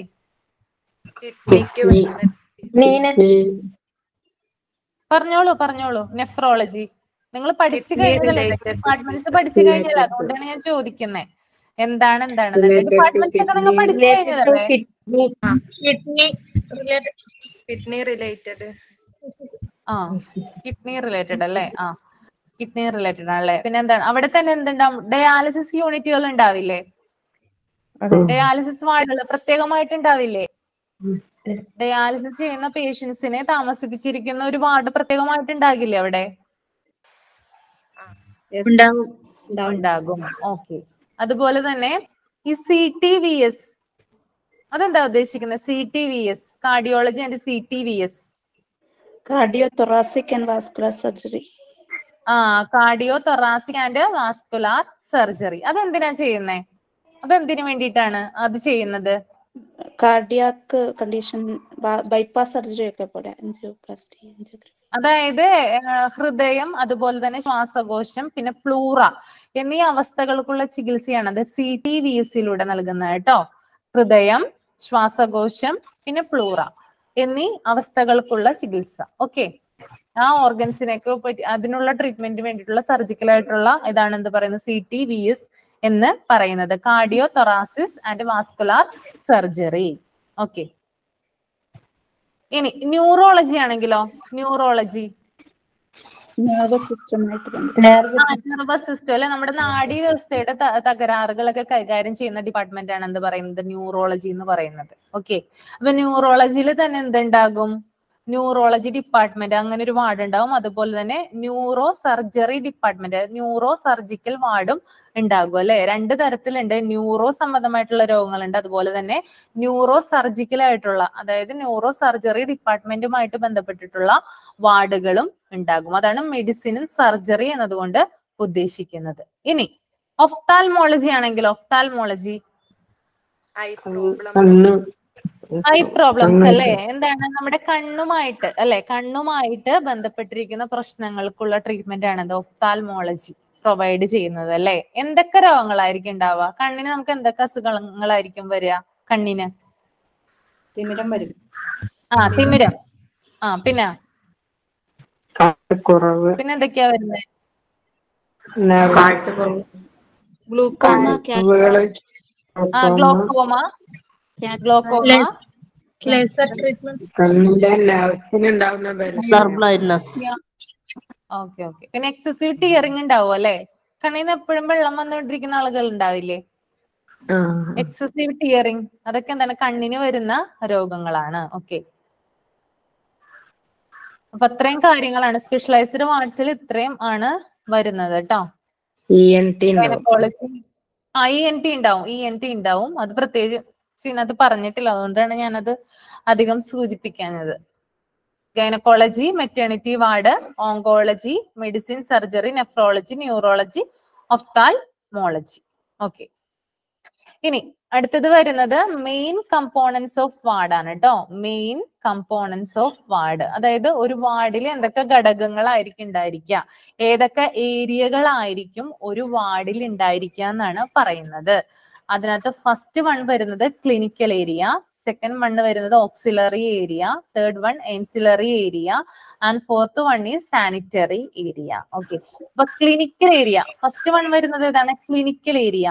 ക്ലിനിക്കൽ ഏരിയയിൽ എന്തൊക്കെയാണ് ഇൻക്ലൂഡഡ് എന്ന് നമുക്ക് നോക്കാം. മെയിൻ കമ്പോണൻസ് ഓഫ് വാർഡ് ആണ് ഞാനിവിടെ പറയുന്നത്. അതിനകത്ത് ക്ലിനിക്കൽ ഏരിയയിൽ എന്തൊക്കെ ഘടകങ്ങളാണ് അടങ്ങിയിരിക്കുന്നത്, ഇൻക്ലൂഡഡ് ആയിട്ടുള്ളത്? ആദ്യം വരുന്നത് പേഷ്യന്റ് ആണ്. ക്ലിനിക്കൽ ഏരിയയിൽ എന്തുണ്ടാവും? പേഷ്യന്റ് ഉണ്ടാകും. പിന്നെ ഒരു നഴ്സിംഗ് ഏരിയ ഉണ്ടാവും, നഴ്സിംഗ് കൗണ്ടറും ഉണ്ടാകും. ഓക്കെ, അതെന്താണ്? വാർഡിലെ തന്നെ എന്താണ് മെയിൻ കമ്പോണൻസ് ഓഫ് വാർഡിലെ ക്ലിനിക്കൽ ഏരിയയിലെ കാര്യങ്ങളാണ് ഞാൻ പറയുന്നത്. ക്ലിനിക്കൽ ഏരിയയിൽ എന്തുണ്ടാകും? പേഷ്യന്റ്, നഴ്സിംഗ് ഏരിയ ഉണ്ടാകും, അതുപോലെ തന്നെ നഴ്സിംഗ് കൗണ്ടറും ഉണ്ടാവും. അതൊക്കെ എന്തിന്റെ ഭാഗമാണ്? നഴ്സിംഗ് ഏരിയയും നഴ്സിംഗ് കൗണ്ടറും പേഷ്യന്റും ഒക്കെ ക്ലിനിക്കൽ ഏരിയയുടെ ഭാഗമാണ്. വാർഡിലെ ക്ലിനിക്കൽ ഏരിയയുടെ ഭാഗമാണ് ഇക്കാര്യങ്ങളൊക്കെ കേട്ടോ. ഇനി അടുത്തത് ഓക്സിലറി ഏരിയ. ഓക്സിലറി ഏരിയയിൽ വരുന്നത് നഴ്സസ് റൂം ഉണ്ടാകും, ഡോക്ടേഴ്സ് റൂം ഉണ്ടാകും കേട്ടോ. എന്താണ്? നഴ്സുമാരുടെ റൂം ഉണ്ടാകും, അതുപോലെ തന്നെ ഡോക്ടേഴ്സിന്റെ റൂമൊക്കെ വരുന്നത് ഓക്സിലറി ഏരിയയിലാണ്. പിന്നെ തേർഡ് വൺ വരുന്നത് എൻസിലറി ഏരിയ ആണ്. എൻസിലറി ഏരിയയിൽ വരുന്നത് pantry, day room, trolley bay, അങ്ങനത്തെ കാര്യങ്ങളാണ് വരുന്നത് കേട്ടോ. എൻസിലറി ഏരിയ അതായത് പാൻട്രി മീൻസ് അതായത് ഫുഡ് കഴിക്കുന്ന സ്ഥലം, പിന്നെ ഡേ റൂം എന്ന് പറഞ്ഞാൽ പേഷ്യൻസ് വിശ്രമിക്കുന്ന സ്ഥലം, ട്രോളി ബേ എന്ന് പറഞ്ഞാൽ അറിയാലോ നിങ്ങൾക്ക്, ട്രോളികളും സാധനങ്ങളും ഒക്കെ സ്റ്റോർ ചെയ്യുന്ന ഒരു റൂം ഉണ്ടാവില്ലേ, അതിനാണ് ട്രോളി ബേ എന്ന് പറയുന്നത് കേട്ടോ. ഇൻസിലറി ഏരിയയിൽ വരുന്നതാണ് pantry bay. Pantry means food കഴിക്കുന്ന സ്ഥലമാണ്. ഡേ റൂം എന്താ? റെസ്റ്റ് എടുക്കുന്ന സ്ഥലം. അതുപോലെ ട്രോളി ബേ, ട്രോളികളൊക്കെ സ്റ്റോർ ചെയ്യുന്ന സ്ഥലം. ഇനി അടുത്തത് വരുന്നത് സാനിറ്ററി ഏരിയ ആണ്. സാനിറ്ററി ഏരിയയിൽ രണ്ട് ഇത് മാത്രമേ ഉണ്ടാവുകയുള്ളൂ. ഒന്ന് ടോയ്ലറ്റ്സ് ഉണ്ടാകും, പിന്നെ ഡേർട്ടി യൂട്ടിലിറ്റി ഉണ്ടാവും. അപ്പൊ ടോയ്ലറ്റ്സ് എന്തിന്റെ ഭാഗമാണ്? സാനിറ്ററി ഏരിയയുടെ ഭാഗമാണ്. വാർഡിലെ സാനിറ്ററി ഏരിയയുടെ ഭാഗമാണ് എന്ത് പറയുന്നത്? ടോയ്ലറ്റ്സ് എന്ന് പറയുന്നത്. പിന്നെ ഡേർട്ടി യൂട്ടിലിറ്റി എന്ന് പറയുന്നത് അതായത് വൃത്തിയുള്ള റൂമും ഉണ്ടാവും, പിന്നെ മോശം ഉള്ള റൂമും ഉണ്ടാവും ഇതിൽ തന്നെ. അതായത് ഇപ്പൊ പേഷ്യൻസ് വന്നിട്ട് വാർഡിൽ, അതായത് അവര് വാർഡിൽ അഡ്മിഷൻ എടുത്ത പേഷ്യന്റ് ആണെങ്കിൽ ആ പേഷ്യന്റ് ഡെയിലി ഉപയോഗിക്കുന്ന സാധനങ്ങളൊക്കെ എന്താണ് വേസ്റ്റ് ചെയ്യുന്ന, അതായത് ആ പേഷ്യന്റിന് വേസ്റ്റ് ആവുന്ന സാധനങ്ങളൊക്കെ എന്താണ് സ്റ്റോർ ചെയ്യാനായിട്ട് ഒരു റൂം ഉണ്ടാകും. അതുപോലെ തന്നെ എന്താണ് വൃത്തിയുള്ളതുമായിട്ടുള്ള റൂം ഉണ്ടാവും സാനിറ്ററി ഏരിയയിൽ. അതായത് ഇപ്പൊ പേഷ്യന്റിന് എടുക്കേണ്ട ബെഡ്ഷീറ്റ്, പില്ലോ കവർ അങ്ങനെയുള്ള സാധനങ്ങളൊക്കെ സൂക്ഷിക്കുന്ന ഒരു ഏരിയ ഉണ്ടാവും അവിടെ തന്നെ കേട്ടോ. Dirty utility. Okay, sanitary area. അപ്പൊ 4 ഏരിയ പറഞ്ഞു. ഏതൊക്കെയാണ് മെയിൻ കമ്പോണൻസ് ഓഫ് വാർഡിൽ പെടുന്ന? ഏതൊക്കെയാണ് നിങ്ങളൊന്ന് പറഞ്ഞ. ക്ലിനിക്കൽ ഏരിയയിൽ എന്തൊക്കെയാ വരുന്നത്? Clinical area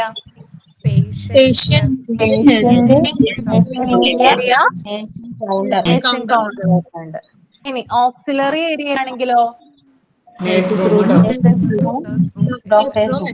room, doctors room വരുന്നുണ്ട്. പിന്നെ എൻസിലറി ഏരിയയിലാണെങ്കിലോ ancillary area pantry, day room, trolley bay. Okay, ഇനി സാനിറ്ററി ഏരിയയിലാണെങ്കിലോ ടോയ്ലറ്റ്സ്, ഡേർട്ടി യൂട്ടിലിറ്റി. അത്രയും കാര്യങ്ങളാണ് മെയിൻ കമ്പോണൻസ് ഓഫ് വാർഡില് വരുന്നത്. ഓക്കെ, പോവാ എവിടെ അങ്ങോട്ട് പോവാ? ഓ ആദ്യം ഒത്തിരി വറ്റൊക്കെ എനിക്ക് ആദ്യം പറഞ്ഞിട്ടാണ്. നാളെ കോപ്പിക്ക് പോവാണ്ടാവും. ഇനി അടുത്തത് വരുന്നത് എന്താണ്? Factors involved in good ward management. ഒരു നല്ല വാർഡ് മാനേജ്മെന്റിന് വേണ്ട ഫാക്ടേഴ്സ് എന്തൊക്കെയാണെന്നാണ് ഇതിനകത്ത് പറയുന്നത് കേട്ടോ. ഒരു നല്ല വാർഡ് മാനേജ്മെന്റിന് വേണ്ട ഘടകങ്ങൾ അഥവാ ഫാക്ടേഴ്സ് എന്തൊക്കെയാണ് നമുക്ക് നോക്കാം എന്തൊക്കെയാണെന്ന് അല്ലേ. ഫസ്റ്റ് വൺ നോക്കൂ, ഫോളോ പോളിസീസ് ആൻഡ് പ്രോട്ടോകോൾസ്. എന്താണ് ഫോളോ പോളിസീസ് ആൻഡ് പ്രോട്ടോകോൾസ്? അതായത് ഒരു ഹോസ്പിറ്റലിൽ എന്തുണ്ടാവും? ഒരു പോളിസി ഉണ്ടാവും അല്ലെ. അതുകൂടാതെ ചില പ്രോട്ടോകോൾസ് എന്താണ് അവിടെ പാലിക്കപ്പെടും. ഓക്കെ, അപ്പൊ അങ്ങനെയുള്ള കാര്യങ്ങളൊക്കെ എന്താണ് ഹോസ്പിറ്റലിനെ സംബന്ധിച്ചിട്ടുള്ള പോളിസിയും അതുപോലെ തന്നെ പ്രോട്ടോകോൾസും എന്ത് ചെയ്യുക? നല്ല രീതിയിൽ കൊണ്ടുപോകുക. അപ്പൊ എന്താണ് അത് ഒരു നല്ല വാർഡ് മാനേജ്മെന്റിന്റെ ഘടകമാണെന്നാണ് പറയുന്നത്. ആ ഹോസ്പിറ്റലില് ഇന്ന പോളിസീസും പ്രൊസീജിയേഴ്സ് ഒക്കെ ഉണ്ടാകും. അതൊക്കെ എന്താണ് ഈ വാർഡ് മാനേജ്മെന്റിൽ നടപ്പിലാക്കണം എന്ന് പറയുന്നുണ്ട് കേട്ടോ. Follow policies and protocols. Okay, first one. ഇനി സെക്കൻഡ് വൺ വരുന്നത് knowledge of all duties to B performed in the ward. Okay, knowledge of all duties to B performed in the ward. അതായത് ഒരു വാർഡില് നമ്മൾ ചെയ്യേണ്ട കാര്യങ്ങളെ കുറിച്ചിട്ട് വ്യക്തമായിട്ടുള്ള അറിവുണ്ടായിരിക്കാം. ഓക്കെ, എന്താണ് ഒരു വാർഡില് നമ്മൾ ചെയ്യേണ്ട കാര്യങ്ങളെ കുറിച്ച് എന്താണ് വ്യക്തമായിട്ടുള്ള അറിവ് ഉണ്ടായിരിക്കുക. അത് ഒരു ഗുഡ് വാർഡ് മാനേജ്മെന്റിന് എക്സാമ്പിൾ ആണ്. എന്താണ് നമ്മൾ ചെയ്യണ കാര്യങ്ങളെ കുറിച്ച് എന്തുണ്ടായിരിക്കണം? വ്യക്തമായിട്ടുള്ള അറിവ് ഉണ്ടായിരിക്കണം. ഇനി A planned programme for each days work. എന്താണ് A planned programme for each days work? അതായത് ഈ ഗുഡ് വാർഡ് മാനേജ്മെന്റിന്റെ കാര്യത്തിൽ മാത്രമല്ല, ഒരു പ്ലാൻഡ് ആയിട്ടുള്ള ഒരു നമ്മുടെ ഇപ്പൊ ജീവിതത്തിൽ നമ്മുടെ ഡെയിലി ലൈഫിൽ എന്താണ് നമുക്ക് പ്രീ പ്ലാൻഡ് ആയിട്ട് ഒരു ഷെഡ്യൂൾ നമുക്ക് ക്രമീകരിക്കാൻ കഴിയുകയാണെങ്കിൽ എന്താണ് നമുക്ക് കൂടുതൽ സമയം ലാഭിക്കാൻ പറ്റും. ഓക്കെ, അതായത് ഓരോന്നിനും നിങ്ങളിപ്പോ ഇന്നിപ്പോ പഠിക്കുന്ന സംഭവങ്ങൾ, അതായത് ഇപ്പൊ നിങ്ങൾ രാവിലെ തുടങ്ങി ലൈവ് ക്ലാസ്സിൽ ഇരിക്കുകയാണ് അല്ലെ. അപ്പൊ എന്താണ് നിങ്ങൾക്ക് ഒരു ഷെഡ്യൂൾ ഉണ്ട്, നിങ്ങൾക്ക് ഒരു സമയം ക്രമീകരിച്ച് തന്നിട്ടുണ്ടല്ലോ ഇവിടുന്ന്. അതുപോലെ തന്നെ എന്താണ് ഇപ്പൊ രാവിലെ നിങ്ങൾ എത്ര മണിക്കാ കയറുന്നത്? 10:30 കയറുന്നേ അല്ലേ? ആദ്യത്തെ ലൈവ് 10:30 സ്റ്റാർട്ട് ചെയ്യുന്നത് അല്ലെ. 1:30 ഈ ക്ലാസ് കഴിയുന്നത്. അതെന്താണ് ഒരു ഷെഡ്യൂളാണ് നിങ്ങൾക്ക് തന്നിരിക്കുന്നത്. അതുപോലെ തന്നെ നിങ്ങളുടെ മറ്റു കാര്യങ്ങൾ നിങ്ങളുടെ ഡെയിലി ലൈഫിൽ പാലിക്കേണ്ട ചില കാര്യങ്ങളുണ്ട്. അതൊക്കെ എന്താണ് തലേ ദിവസം, അതിപ്പോ ഹൗസ് വൈഫ് ആയിക്കോട്ടെ, വർക്കിംഗ് വിമൺ ആയിക്കോട്ടെ, ആരോ ആയിക്കോട്ടെ, അവരെന്താണ് തലേ ദിവസം തന്നെ എന്താണ് നമ്മൾ ചെയ്യേണ്ടത്, അതായത് പിറ്റേ ദിവസം നമ്മൾ ചെയ്യേണ്ട കാര്യങ്ങൾ എന്ത് ചെയ്യുക? നമ്മളൊരു ഡയറിയിലോ അല്ലെങ്കിൽ ഒരു ബുക്കിലോ എന്ത് ചെയ്യുക? കുറിച്ചു വെക്കുക. ഓക്കെ, അങ്ങനെ കുറിച്ചു വെച്ച് കഴിഞ്ഞാലുള്ള ഗുണം എന്താന്ന് വെച്ചാല് നമ്മൾ പിറ്റേ ദിവസം ചെയ്യുന്ന കാര്യങ്ങൾ സിസ്റ്റമാറ്റിക് ആയിട്ട് പോകും. ഓക്കെ, നമുക്ക് കുറെ അധികം സമയം ലാഭിക്കാൻ പറ്റും. ടൈം നമുക്ക് സേവ് ചെയ്യാൻ സാധിക്കും എന്ത് ചെയ്യുന്നതിലൂടെ? അതായത് നമ്മൾ പ്ലാൻ ചെയ്യുന്നതിലൂടെ. ഓക്കെ, അപ്പൊ ഇത് ഞാൻ പൊതുവായിട്ട് പറഞ്ഞ കാര്യമാണ്. അത് കൂടാതെ ഇതിനകത്ത് വാർഡ് മാനേജ്മെന്റിൽ പറയുന്നത്, അതായത് ഒരു വാർഡില് ഒരു ദിവസം ചെയ്യേണ്ട കാര്യം തലേ ദിവസം തന്നെ എന്ത് ചെയ്യുക? പ്രീ പ്ലാൻ ചെയ്യുക എന്നാണ് പറയുന്നത് കേട്ടോ. A planned programme for each days work. ഓരോ ദിവസത്തെ ജോലി എന്ത് ചെയ്യുക? മുന്നേ തന്നെ എന്ത് ചെയ്യുക? പ്ലാൻ ചെയ്ത് വെക്കുക. ഓക്കെ, ഇനി അടുത്തത് പറയുന്നത് beginning the day on time. എന്താ പറയുന്നേ? ഗുഡ് വാർഡ് മാനേജ്മെന്റിന് വേണ്ട വേറൊരു ഫാക്ടർ എന്ന് പറയുന്നത് beginning the day on time. അതായത് സമയത്ത് തന്നെ എന്ത് ചെയ്യുക? ജോലി ചെയ്യാൻ ആരംഭിക്കുക. ഓക്കെ, അതായത് ആ സമയം കൃത്യസമയത്ത് തന്നെ എന്താ ജോലി ചെയ്യാൻ തുടങ്ങുക. അതായത് ഒരു ഹോസ്പിറ്റലിൽ നിങ്ങൾക്ക് ജോലി കിട്ടിക്കഴിഞ്ഞാൽ നിങ്ങൾക്ക് 9 മണിക്കാണ് ഡ്യൂട്ടി എന്ന് വിചാരിക്കാം. നിങ്ങളിവിടെ 9 മണിക്ക് എത്തുള്ളൂ? അല്ല, പിന്നെ എത്ര മണിക്ക് എത്തും? 8:30 എത്തും. 8:30. എത്ര മണിക്ക് എത്ര മിനിറ്റ് നേരത്തെ എത്തും നിങ്ങൾ? 15 മിനിറ്റ്. 15 മിനിറ്റ് എങ്കിലും ട്രാവലിംഗ് ടൈം ഒക്കെ പോകുമല്ലോ. 15 മിനിറ്റ് എങ്കിലും നേരത്തെ എത്താൻ ശ്രമിക്കാം. ഓക്കെ, പഞ്ചിങ്ങും കാര്യങ്ങളൊക്കെ ഉണ്ടാവില്ലേ നിങ്ങക്ക്? ഇല്ലേ? അതൊക്കെ എന്ത് ചെയ്യണം? എന്താണ് നമ്മ ഓടിപ്പിടിച്ച് ചെല്ലേണ്ട ഒരു ഇതല്ല. ഗവൺമെന്റ് ഓഫീസിലെ പോലെ ഒരിക്കലും ചെല്ലാൻ ശ്രമിക്കരുത്. കാരണം എന്താണ് ആ ഒരു സമയം ഇപ്പൊ 9 മണിക്കാണ് ഷിഫ്റ്റ് പറഞ്ഞിരിക്കുന്നതെങ്കിൽ, ഷിഫ്റ്റ് നിങ്ങളുടെ സ്റ്റാർട്ട് ചെയ്യുന്നുണ്ടെങ്കിൽ ഒരു 8:45 ആകുമ്പോ എന്ത് ചെയ്യുക? നിങ്ങൾ അവിടെ എത്താൻ ശ്രമിക്കുക.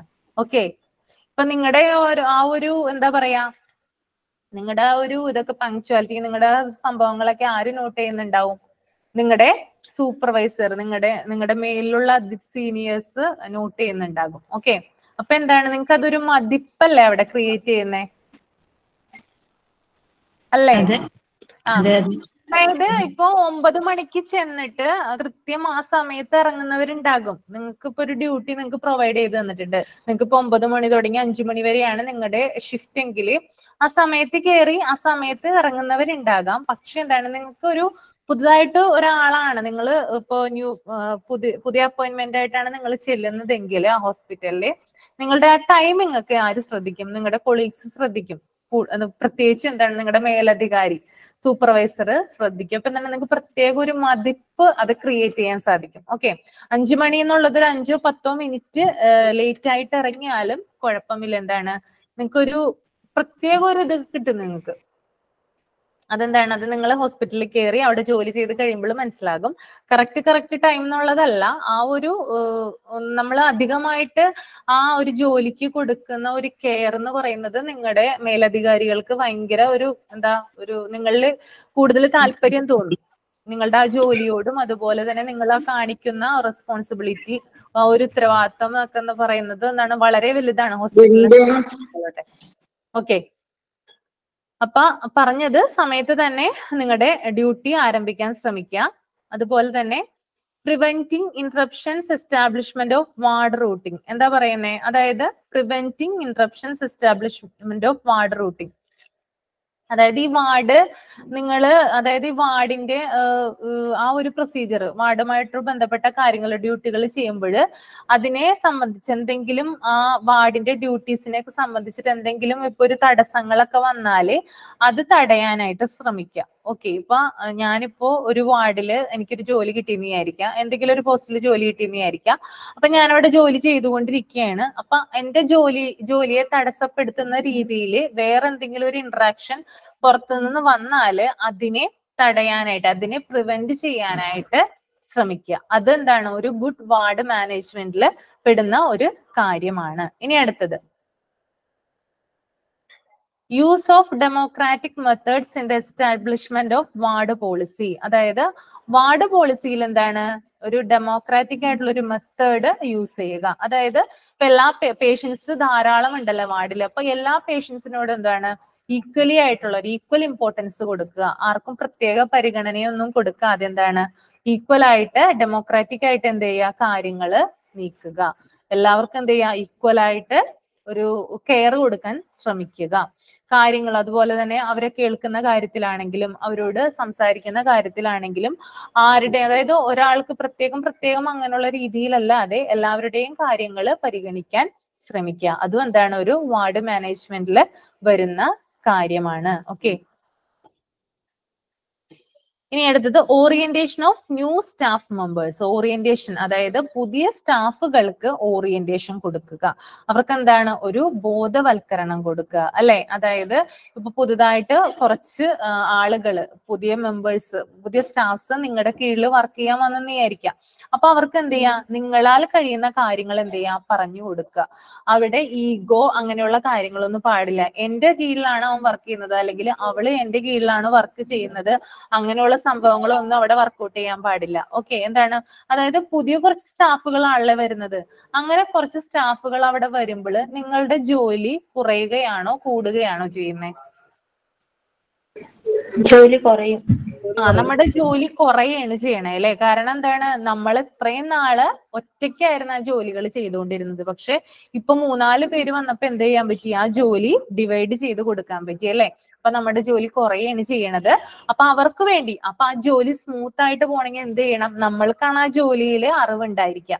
അപ്പൊ ആ ജോലി സ്മൂത്ത് ആയിട്ട് പോണെങ്കിൽ എന്ത് ചെയ്യണം, നമ്മൾ അവർക്ക് കാര്യങ്ങൾ പറഞ്ഞ് മനസ്സിലാക്കി കൊടുക്കണം. ഓക്കെ, അപ്പൊ പുതിയ ആളുകൾ വന്നാല് അവർക്ക് വേണ്ട കാര്യങ്ങള്, ഇന്നത് ഇന്ന ടൈമിലാണ് ചെയ്യേണ്ടത്, ഇന്ന ഡ്യൂട്ടി ഇന്നതുപോലെയാണ് ചെയ്യേണ്ടത് എന്ന കാര്യങ്ങള് വ്യക്തമായിട്ട് തന്നെ അവർക്ക് പറഞ്ഞ് മനസ്സിലാക്കി കൊടുക്കാൻ ശ്രമിക്കുക.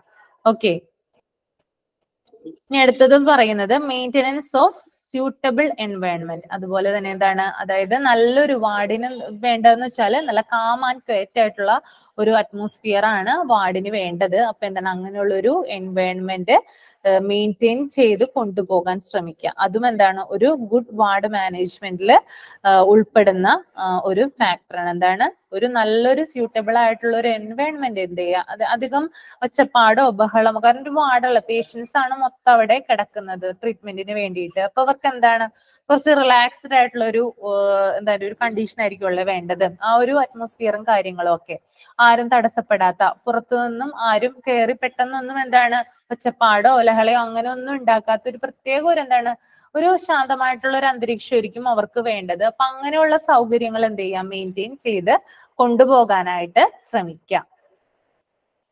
ഇനി അടുത്തത് വരുന്നത് provision of supplies and equipments four efficient work. അതുപോലെ തന്നെ എന്താ പറയുന്നത്, അതായത് നല്ല എഫിഷ്യന്റ് ആയിട്ടുള്ള ഒരു വർക്കിന് വേണ്ടിയിട്ടുള്ള എക്യുപ്മെന്റ്സും അതുപോലെ തന്നെ അതിന്റെ വിതരണം, അതായത് അതിന്റെ സർവീസ് ഒക്കെ പ്രൊവൈഡ് ചെയ്യുക. ഓക്കെ, അതായത് എഫിഷ്യന്റ് ആയിട്ടുള്ള, അതായത് വാർഡ് എന്ന് പറയുന്നത് എന്താണ്, എഫിഷ്യന്റ്, അതായത് കുറെ അധികം ആളുകൾ താമസിക്കുന്ന ഒരു ഏരിയയാണ്. അതുകൊണ്ട് തന്നെ പല കാര്യങ്ങളും അവിടെ ആവശ്യമായിട്ട് വന്നേക്കാം, അല്ലെ, എക്യുപ്മെന്റ്സിന്റെ ആവശ്യം ഉണ്ടാകാം, വേറെ സർവീസസിന്റെ ഒക്കെ ആവശ്യം ഉണ്ടാകാം. അപ്പൊ അതൊക്കെ എന്ത് ചെയ്യാം, അതൊക്കെ പ്രൊവൈഡ് ചെയ്യാനായിട്ട് ശ്രമിക്കാം. ഇനി clear cut doctors and nurses orders. അതുപോലെ തന്നെ എന്ത് ചെയ്യാം, ഡോക്ടർമാരുടെയും നഴ്സുമാരുടെയും ചില സർവീസസ് ഒക്കെ ഉണ്ടാവില്ലേ, അവരുടെ സേവനങ്ങൾ ഉണ്ടാവില്ലേ, അത് നല്ല രീതിയിൽ ഉറപ്പുവരുത്താൻ ശ്രമിക്കുക. അതായത് അവരുടെ ആ ഓർഡറുകൾ അതേപോലെ തന്നെ എന്ത് ചെയ്യാം, പാലിക്കാൻ ശ്രമിക്കുക. അതൊക്കെ ഡോക്ടർ എന്താണോ പറയുന്നത്, നഴ്സുമാർ എന്താണോ പറയുന്നത്, അതൊക്കെ എന്ത് ചെയ്യാൻ ശ്രമിക്കുക, നല്ല രീതിയിൽ നടപ്പിലാക്കാൻ ശ്രമിക്കുക. അതാണ് പറയുന്നത് clear cut doctors and nurses orders. Okay, ഇനി ആക്യുറേറ്റ് റെക്കോർഡ്സ് ഫുൾ റിപ്പോർട്ട്സ് എന്ന് പറയുന്നുണ്ട്, അല്ലെ. എന്താ പറയുന്നത്, ആക്യുറേറ്റ് റെക്കോർഡ്സ് ഫുൾ റിപ്പോർട്ട്സ്. അതുപോലെ തന്നെ എന്താണ്, റിപ്പോർട്ടുകളും റെക്കോർഡ്സുകളൊക്കെ സൂക്ഷിക്കുക. റെക്കോർഡ്സുകളും റിപ്പോർട്ട്സുകളൊക്കെ, അതായത് പേഷ്യൻസ്, കുറെ അധികം പേഷ്യൻസ് വരുന്നതാണ്. അപ്പൊ എല്ലാ പേഷ്യൻസിന്റെയും ഇൻഫോർമേഷൻസ്, അവരുടെ റെക്കോർഡ്സ് റിപ്പോർട്ട്സ് ഒക്കെ എന്ത് ചെയ്യണം, അതൊക്കെ ആക്യുറേറ്റ് ആക്കേണ്ടത് ഒരു ഗുഡ് വാർഡ് മാനേജ്മെന്റിൽ വരുന്നതാണ്. ഇനി അടുത്തത് maintenance of high moral among all staff members. അതായത് അതായത് കുറെ സ്റ്റാഫുകൾ വർക്കിംഗ് ആണല്ലേ, ആ സ്റ്റാഫുകളോടൊക്കെ എന്താണ് നല്ല രീതിയിലോട്ട് ഉയർന്ന തരത്തിലുള്ള ഒരു മൊറാലിറ്റി, ഒരു നല്ലൊരു രീതിയിലുള്ള ഒരു പെരുമാറ്റവും കാര്യങ്ങളൊക്കെ എന്ത് ചെയ്യുക, മെയിൻറ്റെയിൻ ചെയ്ത് കൊണ്ടുപോകാം. ഇനി അടുത്തത് establishment of good working relationship within the ward and with the other associates. അതായത് എന്താ പറയുന്നത്, establishment of good working relationship within the ward and with other associates. അതായത് വാർഡിലെ മറ്റ് ജീവനക്കാരുമായിട്ടും, അതായത് വാർഡിൽ കുറെ അധികം സ്റ്റാഫ് ഉണ്ടല്ലേ, കുറെ അധികം ജീവനക്കാരുണ്ട്, ഒരു നഴ്സോ അല്ലെങ്കിൽ വേറെ ഏതെങ്കിലും ഒരു സ്റ്റാഫോ അല്ല, കുറെ അധികം ജീവനക്കാരുണ്ടാവും, സ്റ്റാഫുകൾ ഉണ്ടാവും. അവരുമായിട്ടൊക്കെ എന്താണ് നല്ലൊരു റിലേഷൻ എന്ത് ചെയ്യാം, മെയിൻറ്റെയിൻ ചെയ്ത് കൊണ്ടുപോകാം. അപ്പൊ അതൊക്കെ എന്താണ് ഒരു ഗുഡ് വാർഡ് മാനേജ്മെന്റിൽ വരുന്ന കാര്യങ്ങളാണ്. നല്ലൊരു റിലേഷൻ വേറെ, അതായത് നമ്മുടെ അസോസിയേറ്റ്സ് ആയിട്ടോ അത് വേറെ സ്റ്റാഫുകളുമായിട്ടോ ഒക്കെ നല്ലൊരു ബന്ധം കൊണ്ടുപോകുക. ഇനി അടുത്തത് ഡെലിഗേഷൻ ഓഫ് റെസ്പോൺസിബിലിറ്റി, അതായത് ഉത്തരവാദിത്വം ഉണ്ടായിരിക്കുക എന്നാണ് പറയുന്നത് കേട്ടോ, റെസ്പോൺസിബിലിറ്റി. ഇനി അടുത്തത് വെൽ പ്ലാൻഡ് അസൈൻമെന്റ്സ്, അതായത് പ്ലാൻഡ് ഉള്ള കാര്യങ്ങളൊക്കെ നേരത്തെ ഞാൻ പറഞ്ഞു, നേരത്തെ തന്നെ മുൻകൂട്ടിയാണ് കാര്യങ്ങളൊക്കെ പ്ലാൻ ചെയ്യുന്നത്. അപ്പൊ എന്താണ് അസൈൻമെന്റ്സ്, ചില കാര്യങ്ങളൊക്കെ എന്താണ് നമുക്ക് നേരത്തെ തന്നെ മുൻകൂട്ടി റിപ്പോർട്ടുകളൊക്കെ എന്താണ് പ്ലാൻ ചെയ്ത് വെക്കാനുണ്ടാവും അല്ലെ. അപ്പൊ അങ്ങനെയുള്ള കാര്യങ്ങളൊക്കെ നേരത്തെ തന്നെ ചെയ്തു വെൽ പ്ലാൻഡ് ആയിരിക്കുക. Well arranged time for personal, അതുപോലെ തന്നെ എന്താണ് നമ്മുടെ ഇപ്പൊ പേഴ്സണൽ എന്ന് ഉദ്ദേശിക്കുന്നത്, അതായത് മെഡിക്കൽ സ്പെഷ്യലിസ്റ്റ് ഡോക്ടേഴ്സ് ഉണ്ടാകും അല്ലെ, ഡോക്ടേഴ്സ് അതുപോലെ വേറെ മെഡിക്കൽ സ്റ്റാഫുകളൊക്കെ ഉണ്ടാവും. അവർക്കുള്ള ടൈമുകളൊക്കെ എന്ത് ചെയ്യുക, അറേഞ്ച് ചെയ്യുക. അവർ ഇന്ന സമയത്താണ് പേഷ്യന്റിനെ വിസിറ്റ് ചെയ്യുന്നതെങ്കിൽ ആ സമയം മുൻകൂട്ടി തന്നെ നേരത്തെ തന്നെ നോട്ട് ചെയ്ത് റെക്കോർഡാക്കി വെക്കുക. പിന്നെ എന്താ, ഗുഡ് ടീച്ചിങ് ആൻഡ് സൂപ്പർവിഷൻ, അതായത് നല്ലൊരു ടീച്ചിങ്, അതായത് നല്ലൊരു മേൽനോട്ടം കൊടുക്കുക, അതുപോലെ തന്നെ നല്ല രീതിയിൽ കാര്യങ്ങൾ പറഞ്ഞ് മനസ്സിലാക്കി കൊടുക്കുക. ഇതിപ്പോ നമ്മുടെ കൊളീഗ്സിനെ ആണെങ്കിലും അതുപോലെ തന്നെ ആ വാർഡിലെ പേഷ്യൻസിനോടാണെങ്കിലും മറ്റ് സ്റ്റാഫുകളോടാണെങ്കിലും എന്താണ് നല്ല രീതിയിൽ എന്താണ് മേൽനോട്ടം സൂപ്പർവിഷൻ ചെയ്യുക, അവരെ ടീച്ച് ചെയ്യുക. ഇതൊക്കെ എന്താണ് ഗുഡ് വാർഡ് മാനേജ്മെന്റിൽ വരുന്ന ഫാക്ടേഴ്സുകളാണ് കേട്ടോ. അപ്പൊ നമ്മൾ പറഞ്ഞത് എന്തൊക്കെയാണ്? ഫോളോ പോളിസീസ് ആൻഡ് പ്രോട്ടോകോൾസ് പറഞ്ഞു. ഒരു ഹോസ്പിറ്റലിലെ പോളിസീസും പ്രോട്ടോകോൾസ് അതൊക്കെ പാലിക്കണം. അതുപോലെ knowledge of all duties to B performed in the ward, A planned programme for each days work, beginning the day on time, preventing interruptions, establishment of ward routine, use of democratic methods in the establishment of ward policy, orientation of new staff members, maintenance of a suitable environment, provision of supplies and equipments for efficient work, clear-cut doctors and nurses orders, accurate records, full reports, maintenance of high moral amongst all staff members, establishment of good working relationship with the ward and with the other associates, delegation of responsibility, well-planned assignments, well-arranged time for personnel, good teaching and supervision. ഇത്രയും കാര്യങ്ങളാണ് ഒരു good ward മാനേജ്മെന്റിന് വേണ്ടത്. Okay, അപ്പൊ നമ്മൾ chapter 10 ഇത്രയും ഭാഗങ്ങളാണ് എടുത്തത് അല്ലെ? ഇത്രയും ഭാഗങ്ങൾ മനസ്സിലായില്ലേ നിങ്ങൾക്ക്? മനസ്സിലായോ?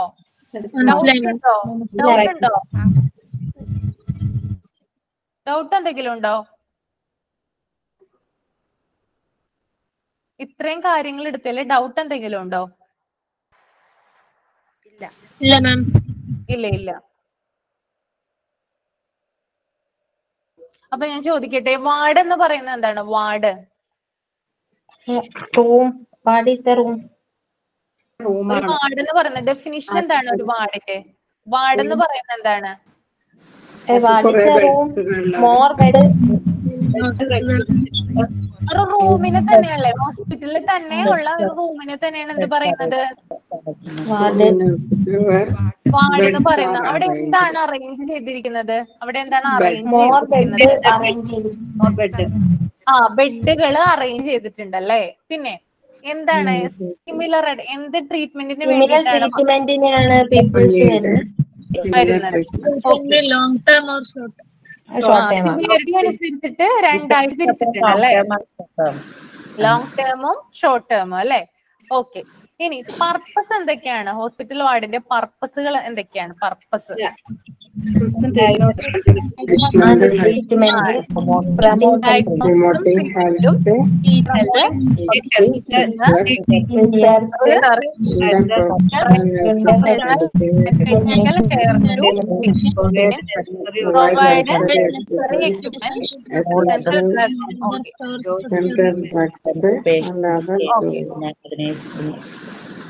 ഇനി വാർഡ്, ഒരു കോൺസ്റ്റിറ്റ്യുവൻസ് വാർഡ് സ്പേസിൽ എന്തൊക്കെ ഘടകങ്ങളാണ് ഇൻക്ലൂഡഡ് ആയിട്ടുള്ളത്? വാർഡ് സ്പേസിൽ എന്തൊക്കെയാണുള്ളത്?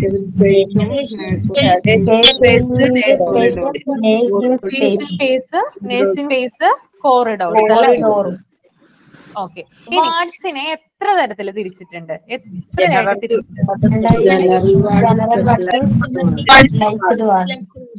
ജനറൽ വാർഡും ഉണ്ട്, സ്പെഷ്യലൈസ്ഡ് വാർഡും ഉണ്ടല്ലേ? എന്താണ് ജനറൽ വാർഡ്? എന്താണ് ജനറൽ വാർഡ്?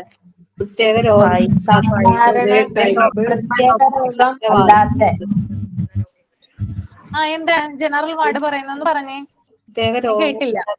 കൂടുതൽ കെയർ ആവശ്യമില്ലാത്ത പ്രത്യേക രോഗമില്ലാത്തവര്, പ്രത്യേക രോഗമില്ലാത്തവരും അതുപോലെ ജീവൻ രക്ഷാ പരിചരണം ആവശ്യമില്ലാതെ കേട്ടോ. അതായത് ലൈഫ് സേവിങ്, അതായത് കൂടുതലായിട്ട് എന്താണ് അധികം പ്രശ്നമില്ലാത്തവരൊക്കെ ഇല്ലേ, അവർക്കൊക്കെ എന്താണ്, അവരൊക്കെയാണ് ഇവിടെ പ്രവേശിപ്പിക്കുന്നത്, general വാർഡ്സിൽ പ്രവേശിപ്പിക്കുന്നത്.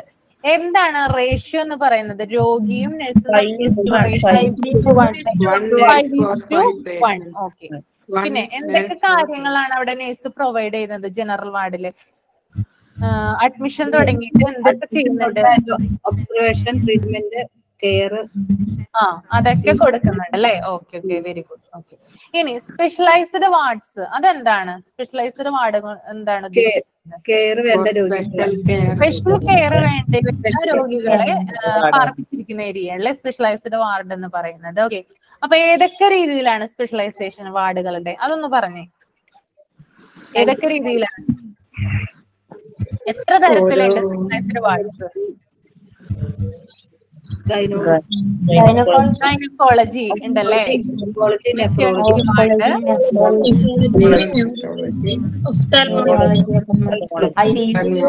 nephrology, urology, ENT, ICCU, NICU, okay okay. psychiatric ward. ഈ ഗൈനക്കോളജി എന്താണെന്നൊന്ന് പറയാമോ? Gynaecology The area of medicine that involves the treatment of women. Woman ഡിസീസിന് വേണ്ടിയിട്ടാണല്ലേ treatment എടുക്കുന്നത് അവിടെ അല്ലേ? വുമൺ ഡിസീസ് എസ്പെഷ്യലി എന്താണ്? എസ്പെഷ്യലി എന്തിനു വേണ്ടിയിട്ടാണ്? റിപ്രൊഡക്റ്റീവ് ഓർഗൻസ് അല്ലെ, സ്ത്രീകളുമായി ബന്ധപ്പെട്ടിട്ടുള്ള അല്ലെ റിപ്രൊഡക്റ്റീവ് ഓർഗൻസിന്റെ ട്രീറ്റ്മെന്റ് ആണ് അവിടെ ചെയ്യുന്നത്. Okay okay. ഇനി ഓങ്കോളജി ആണെങ്കിലോ? ഓങ്കോളജി എന്താണ്? 3 തരത്തിലല്ലേ? നമ്മൾ ഓങ്കോളജി ഡിപ്പാർട്ട്മെന്റിൽ 3 തരത്തിലാണ് ട്രീറ്റ്മെന്റ് കൊടുക്കുന്നത്. ഏതൊക്കെ തരത്തിലാണ് ഒന്ന് പറഞ്ഞേ?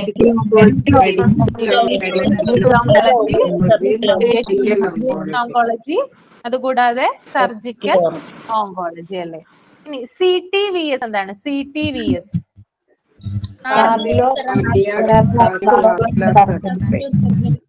Cardio thoracic and vascular surgery. Okay, അതെന്തിനാണ് ആ ഒരു സർജറി ചെയ്യുന്നത്? എന്തിനാണ്?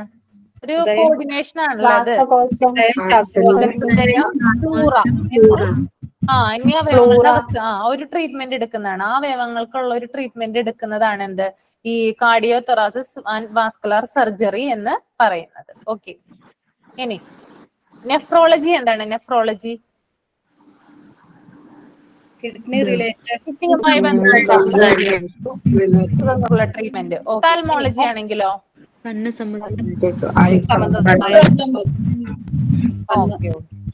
ഓക്കെ. ഇനി വാർഡില് പല കമ്പോണൻസ് ഉണ്ട്. വാർഡില് ഏതൊക്കെ കമ്പോണൻസ് ആണത്? ഏതൊക്കെ കമ്പോണൻസ് ആണ്?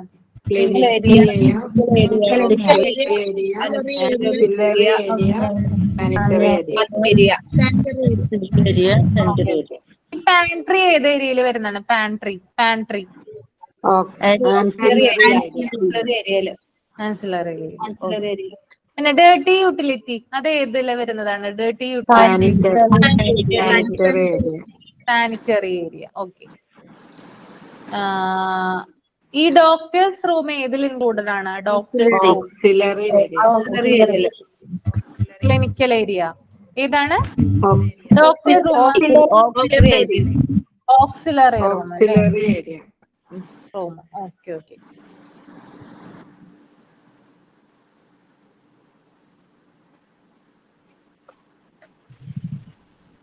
അപ്പൊ അത്രയും കാര്യങ്ങളാണ് നമ്മളിവിടെ പറഞ്ഞത്.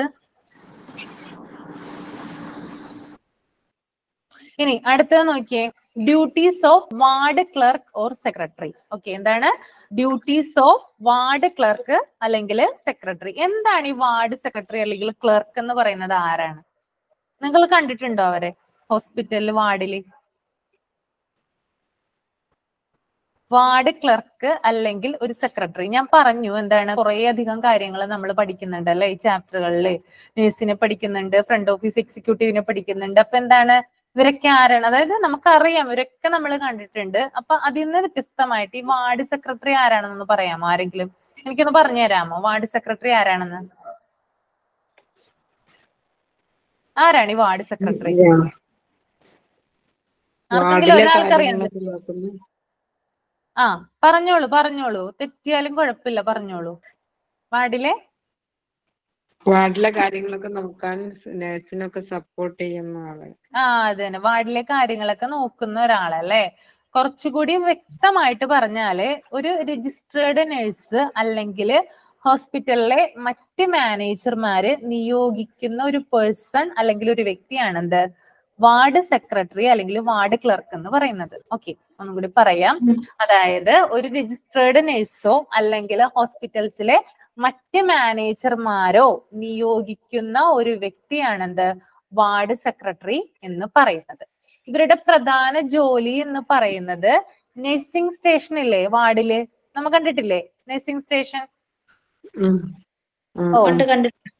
നഴ്സിംഗ് സ്റ്റേഷന്റെ അവരുടെ ആ നഴ്സിംഗ് സ്റ്റേഷൻ സുഗമമായിട്ട് പ്രവർത്തിപ്പിക്കുന്നതാണ് ഇവരുടെ ജോലി എന്ന് പറയുന്നത്. ഓക്കെ, ആ നഴ്സിംഗ് സ്റ്റേഷൻ നല്ല രീതിയിൽ പ്രവർത്തിപ്പിക്കാനായിട്ട് സഹായിക്കുക എന്നതാണ് ഈ വാർഡ് സെക്രട്ടറിയുടെ ജോബ് എന്ന് പറയുന്നത്. ഓക്കെ, മനസ്സിലായോ? അതായത് അവരുടെ ഡ്യൂട്ടീസും കാര്യങ്ങളും പറഞ്ഞു തരുമ്പോൾ നമുക്ക് കൂടുതൽ അവരെ കുറിച്ച് ഒരു പിക്ചർ കിട്ടും. അപ്പൊ നിങ്ങൾ മനസ്സിലാക്കിയാൽ മതി. അവരുടെ അതായത് നിങ്ങൾക്ക് ബേസിക് ആയിട്ടുള്ള ഒരു അറിവിന് വേണ്ടി പറഞ്ഞു തന്നതാണ്. അതായത് ഒരു വാർഡ് സെക്രട്ടറി എന്നാല് ഒരു രജിസ്ട്രേർഡ് നഴ്സ് അല്ലെങ്കിൽ മറ്റ് ഹോസ്പിറ്റലിലെ മറ്റ് മാനേജർമാര് നിയോഗിക്കുന്ന ചുമതലകൾ നിർവഹിച്ചുകൊണ്ട് ഒരാശുപത്രിയിലെ നഴ്സിംഗ് സ്റ്റേഷൻ സുഗമമായിട്ട് പ്രവർത്തിപ്പിക്കുന്ന ആളെയാണ് വാർഡ് സെക്രട്ടറി എന്ന് പറയുന്നത്. ഓക്കെ, ഒന്നില്ലെങ്കിൽ അയാളെ ആരായിരിക്കും അപ്പോയിന്റ് ചെയ്യുന്നത്? ഒന്നില്ലെങ്കിൽ ഒരു രജിസ്ട്രേർഡ് നഴ്സ് അപ്പോയിന്റ് ചെയ്യാം, അല്ലെങ്കിൽ ആരാണ് ആ ഹോസ്പിറ്റലിലെ മാനേജർമാരുണ്ടാവില്ലേ, പല ഡിപ്പാർട്ട്മെന്റുകൾ ഉണ്ടാവില്ലേ, മെയിൻ ആയിട്ട് ഒരു മാനേജർ ഉണ്ടാകും. അപ്പൊ അങ്ങനെയുള്ള ആരെങ്കിലും ഒരാളാണ് എന്ത് ഈ ആൾക്ക് വാർഡ് സെക്രട്ടറി എന്നുള്ളൊരു പദവി കൊടുത്തുകൊണ്ട് അയാളെ നഴ്സിംഗ് സ്റ്റേഷനിൽ നിയോഗിക്കുന്നത്. അതായത് നഴ്സിംഗ് സ്റ്റേഷനിൽ എന്തുണ്ടായിരിക്കും, അയാള് ഫുൾ ആയിട്ട് അവൈലബിൾ ആയിരിക്കുള്ളൂ. ഓക്കെ, നഴ്സുമാരുണ്ടാവും അവിടെ, പക്ഷെ എന്താ നഴ്സുമാർ ഏത് സമയം അങ്ങോട്ട് പോയിക്കൊണ്ടിരിക്കും? പേഷ്യന്റിന്റെ അടുത്തേക്ക് പോയിക്കൊണ്ടിരിക്കും അല്ലെ, അല്ലെങ്കിൽ ഡോക്ടേഴ്സിന്റെ അടുത്തേക്ക് പോയിക്കൊണ്ടിരിക്കും. പക്ഷെ ആ വാർഡില് നഴ്സിംഗ് സ്റ്റേഷനിൽ ഫുള്ളായിട്ട് ഇരിക്കുന്ന ഒരാളാണ് എന്ത് ഈ വാർഡ് സെക്രട്ടറി അല്ലെങ്കിൽ വാർഡ് ക്ലർക്ക് എന്ന് പറയുന്നത്. അയാൾക്ക് പലവിധ ഡ്യൂട്ടീസ് ഉണ്ട്. എന്താ ഇത് നേഴ്സുമാരിൽ നിന്ന് തന്നെ ഉള്ള ഒരു ഹെഡ് നേഴ്സ് ഒക്കെ ആവോ? അങ്ങനെ കൂടുതലും അങ്ങനെ വരാൻ ചാൻസ് ഇല്ല. കൂടുതലും അതായത് ഇവര് ചിലപ്പോ ഫ്രണ്ട് ഓഫീസിൽ വർക്ക് ചെയ്യുന്ന ആരെങ്കിലും ആയിരിക്കാം. ഓക്കെ, അങ്ങനെയുള്ള ആളുകളായിരിക്കാം, അല്ലെങ്കിൽ വേറെ ഏതെങ്കിലും അഡ്മിനിസ്ട്രേറ്റീവ് ഏരിയയിൽ ഏതെങ്കിലും ഒരു ഭാഗത്ത് വർക്ക് ചെയ്യുന്ന ഒരാളായിരിക്കാം. അങ്ങനെയുള്ള ആളുകളെ എന്ത് ചെയ്യുന്നുണ്ട് ഈ വാർഡ് സെക്രട്ടറിമാരാക്കുന്നുണ്ട് കേട്ടോ. കാരണം അവർക്ക് നഴ്സിംഗ് സ്റ്റേഷന്റെ ആ ഒരു പരിധിയിലാണ് അവരുടെ വർക്ക് വരുന്നത്. ആ ഒരു ഇത് മാത്രമേ ഉള്ളൂ. കാരണം അവിടെ വരുന്ന ചില ഫോൺ കോൾസ് അറ്റൻഡ് ചെയ്യുക, പിന്നെ അവിടെ ഉള്ള പേഷ്യൻസിന്റെ റെക്കോർഡ്സും കാര്യങ്ങളൊക്കെ സൂക്ഷിക്കുക, അങ്ങനെയുള്ള കുറച്ച് കാര്യങ്ങൾ ഇവർക്ക് റെസ്പോൺസിബിലിറ്റി ഉണ്ട്, കുറച്ച് കാര്യങ്ങൾ ചെയ്യാനായിട്ട്. അത് നേഴ്സസ് ആവണം എന്നില്ല, നേഴ്സ് അല്ല, അതൊരു എന്താ പറയാ ഒരു അഡ്മിനിസ്ട്രേറ്റീവ് ഏരിയയിൽ നിന്നുള്ള ആരെങ്കിലും ആകാം, അല്ലെങ്കിൽ അവിടത്തേക്ക് അതായത് ആ വാർഡ് സെക്രട്ടറി എന്ന രീതിയിൽ നിയോഗിക്കുന്ന ആളും ആകാം കേട്ടോ. ഓക്കെ ഓക്കെ, അപ്പൊ അവരുടെ ഡ്യൂട്ടീസ് താഴെ കൊടുത്തിട്ടുണ്ട്. അപ്പൊ ആ ഡ്യൂട്ടീസ് പറയുമ്പോൾ നിങ്ങൾക്ക് അവരുടെ പിക്ചർ നല്ല രീതിയിൽ മനസ്സിൽ വരും. അപ്പൊ നോക്കാം എന്തൊക്കെയാണ് അവരുടെ ഡ്യൂട്ടീസ് വരുന്നത്. വാർഡ് സെക്രട്ടറി അല്ലെങ്കിൽ വാർഡ് ക്ലർക്ക് എന്ന് പറയുന്ന ഇതാണ് നഴ്സിംഗ് സ്റ്റേഷൻ നല്ല രീതിയിൽ പ്രവർത്തിപ്പിക്കാനായിട്ട് സഹായിക്കുന്ന ആളെയാണ് ഇത് പറയുന്നത് വാർഡ് സെക്രട്ടറി അല്ലെങ്കിൽ വാർഡ് ക്ലർക്ക് എന്ന് പറയുന്നത്. അപ്പൊ അവരുടെ ഡ്യൂട്ടീസ് ആണ്.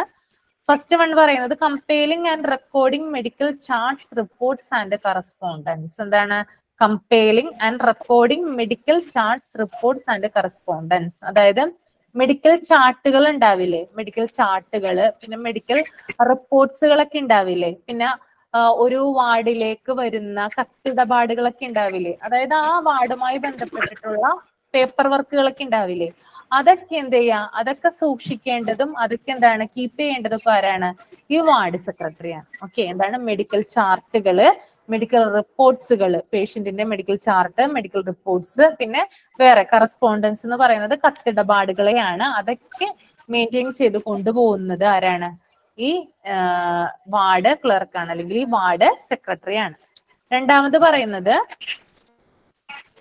Customers needs assessment meeting quality standards for service and evaluation of customer satisfaction. എന്താ പറയുന്നത്? അതായത്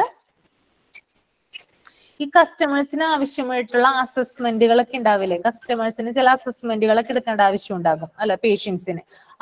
അതുപോലെ തന്നെ ആ വാർഡില് അവർക്ക് കൊടുക്കുന്ന ഒരു സ്റ്റാൻഡേർഡ് ഉണ്ടല്ലോ, അതായത് അവർക്ക് കൊടുക്കുന്ന ഓരോ ഫെസിലിറ്റിയുടെയും ക്വാളിറ്റി, സ്റ്റാൻഡേർഡ് സർവീസ്, അതുപോലെ തന്നെ കസ്റ്റമറിന്റെ സാറ്റിസ്ഫാക്ഷൻ, ഇതൊക്കെ അതായത് ആ വാർഡിൽ കിടക്കുന്ന പേഷ്യൻസിന്റെ ഒക്കെ സാറ്റിസ്ഫാക്ഷൻ ഒന്ന് ഇവാലുവേറ്റ് ചെയ്യേണ്ടത് ഈ വാർഡ് സെക്രട്ടറിയാണ്. ഓക്കെ, ഒന്നുകൂടി പറയാം. അതായത് കസ്റ്റമർക്ക് ആവശ്യം വരുന്ന അസസ്മെന്റുകള്, അതായത് പേഷ്യൻസിന് ആവശ്യം വരുന്ന അസസ്മെന്റുകള്, അവർക്ക് കൊടുക്കുന്ന, അവരുടെ കെയറിന് കൊടുക്കുന്ന ക്വാളിറ്റി മെഷർമെന്റ്സ് ഉണ്ടാവില്ലേ, സ്റ്റാൻഡേർഡ്സ് ഉണ്ടാവില്ലേ, ചില ഫെസിലിറ്റീസിനൊക്കെ നമ്മൾ ഉയർന്ന ക്വാളിറ്റി ആയിരിക്കും കൊടുക്കുന്നത്. നമ്മൾ ചില ഫെസിലിറ്റീസ് ഒക്കെ അവർക്ക് പ്രൊവൈഡ് ചെയ്യുന്നത് നല്ല രീതിയിലായിരിക്കും. അപ്പൊ ഇതൊക്കെ ഇവാലുവേറ്റ് ചെയ്യുക. അതുപോലെ തന്നെ കസ്റ്റമേഴ്സിന് പേഷ്യന്റിന്റെ സാറ്റിസ്ഫാക്ഷൻ നോക്കുക. ഇതൊക്കെ ഒരു വാർഡ് സെക്രട്ടറി ചെയ്യേണ്ട കാര്യങ്ങളാണ്. ഇനി അടുത്തത് തേർഡ് വൺ പറയുന്നത് provide support to health care staff and ensure appropriate maintenance of patient care unit. അത് മാത്രമല്ല, ഇപ്പോ ആ വാർഡിൽ തന്നെ ഹെൽത്ത് കെയറുമായി ബന്ധപ്പെട്ട് കുറേയധികം സ്റ്റാഫ് ഉണ്ടാവും അല്ലെ. അപ്പൊ അവർക്ക് വേണ്ടിയിട്ടുള്ള സപ്പോർട്ട് കൊടുക്കുക. ഓക്കെ, കുറേയധികം സ്റ്റാഫ് വർക്കിംഗ് ആയിരിക്കും ആ വാർഡിൽ അല്ലെ. ഇത് മാത്രമല്ല, നഴ്സസ് ഉണ്ടാകാം, അല്ലെങ്കിൽ വേറെ പല സ്റ്റാഫുകൾ ഉണ്ടാവും. അപ്പൊ അവർക്ക് വേണ്ടിയിട്ടുള്ള കാര്യങ്ങൾ പ്രൊവൈഡ് ചെയ്യുക. അതുപോലെ തന്നെ പേഷ്യന്റ് കെയർ യൂണിറ്റ് ഉണ്ടാവും അല്ലെ. പേഷ്യന്റ് കെയർ യൂണിറ്റ് വാർഡിൽ പ്രവർത്തിക്കുന്നുണ്ടാകും. അപ്പൊ അവർക്ക് വേണ്ടിയിട്ടുള്ള, അവർക്ക് ഒരു നല്ല രീതിയിലുള്ള അവർക്ക് വേണ്ടിയിട്ടുള്ള കെയർ മെയിൻറ്റെയിൻ ചെയ്ത് കൊണ്ടുപോകുക എന്നുള്ളതും ഈ വാർഡ് സെക്രട്ടറിയുടെ റെസ്പോൺസിബിലിറ്റിയാണ്. ഓക്കെ, അതുപോലെ തന്നെ administer efficient communication network and manage flow of traffic. പറയുന്നത്, അതായത് ആ ഒരു വാർഡിൽ പരസ്പരം സ്റ്റാഫുകൾ പരസ്പരം കോർഡിനേറ്റ്, ഇന്ററാക്ട് ചെയ്യും അല്ലെ, പല കാര്യങ്ങൾക്ക് വേണ്ടിയിട്ടും. അപ്പൊ അവര് തമ്മിലുള്ള ആശയവിനിമയങ്ങൾ, മറ്റുള്ള സ്റ്റാഫുകളുമായിട്ടുള്ള കമ്മ്യൂണിക്കേഷൻ, പിന്നെ ആ വാർഡിലേക്ക് വരുന്ന പേഷ്യൻസിന്റെ ആയാലും അതുപോലെ തന്നെ വിസിറ്റേഴ്സിന്റെ ആയാലും ഒക്കെ ഒരു ഒരു ഒഴുക്കുണ്ടാവും, ഒരു ഫ്ലോ ഉണ്ടാവില്ലേ, അവിടേക്ക് വരുന്ന വിസിറ്റേഴ്സിന്റെ ഒക്കെ ഒരു എണ്ണം ഉണ്ടാവില്ലേ, അതൊക്കെ ഒന്ന് ക്രമീകരിക്കുക. അവർക്ക് വേണ്ട കാര്യങ്ങൾ ഒക്കെ ചെയ്തു കൊടുക്കേണ്ടത് ആരാണ്? ഈ വാർഡ് സെക്രട്ടറിയാണ്.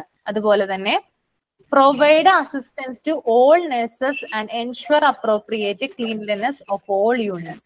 പിന്നെ നഴ്സുമാർക്ക് വേണ്ടിയിട്ടുള്ള സേവനങ്ങൾ ചെയ്തു കൊടുക്കുന്നുണ്ട്. അപ്പൊ ഇവരുടെ പ്രധാന ജോലി എന്ന് പറയുന്നത് നഴ്സിംഗ് സ്റ്റേഷൻ സുഗമമായിട്ട് പ്രവർത്തിപ്പിക്കുക എന്നതാണ് ഈ വാർഡ് സെക്രട്ടറിയുടെ ജോലി. അതിൽ ഉൾപ്പെടുന്ന വേറൊരു ഘടകമാണ് നഴ്സുമാർക്ക് വേണ്ടിയിട്ടുള്ള കാര്യങ്ങൾ ചെയ്തു കൊടുക്കുക. അവരുടെ വർക്കിങ്ങിന് വേണ്ടി, നഴ്സുമാരുടെ വർക്കിങ്ങിന് വേണ്ടിയിട്ടുള്ള കാര്യങ്ങൾ ചെയ്തു കൊടുക്കുക. പിന്നെ ആ എല്ലാ വാർഡിലെ എല്ലാ യൂണിറ്റുകൾക്കും ആവശ്യത്തിന് ശുചിത്വം, ക്ലീൻനെസ് ഉണ്ടോ എന്ന് പരിശോധിക്കുകയും ചെയ്യേണ്ടത് ആരാണ്? ഈ വാർഡ് സെക്രട്ടറിയാണ്. അപ്പൊ നഴ്സുമാർക്ക് വേണ്ടി വരുന്ന അസിസ്റ്റൻസ് ചെയ്തു കൊടുക്കുക.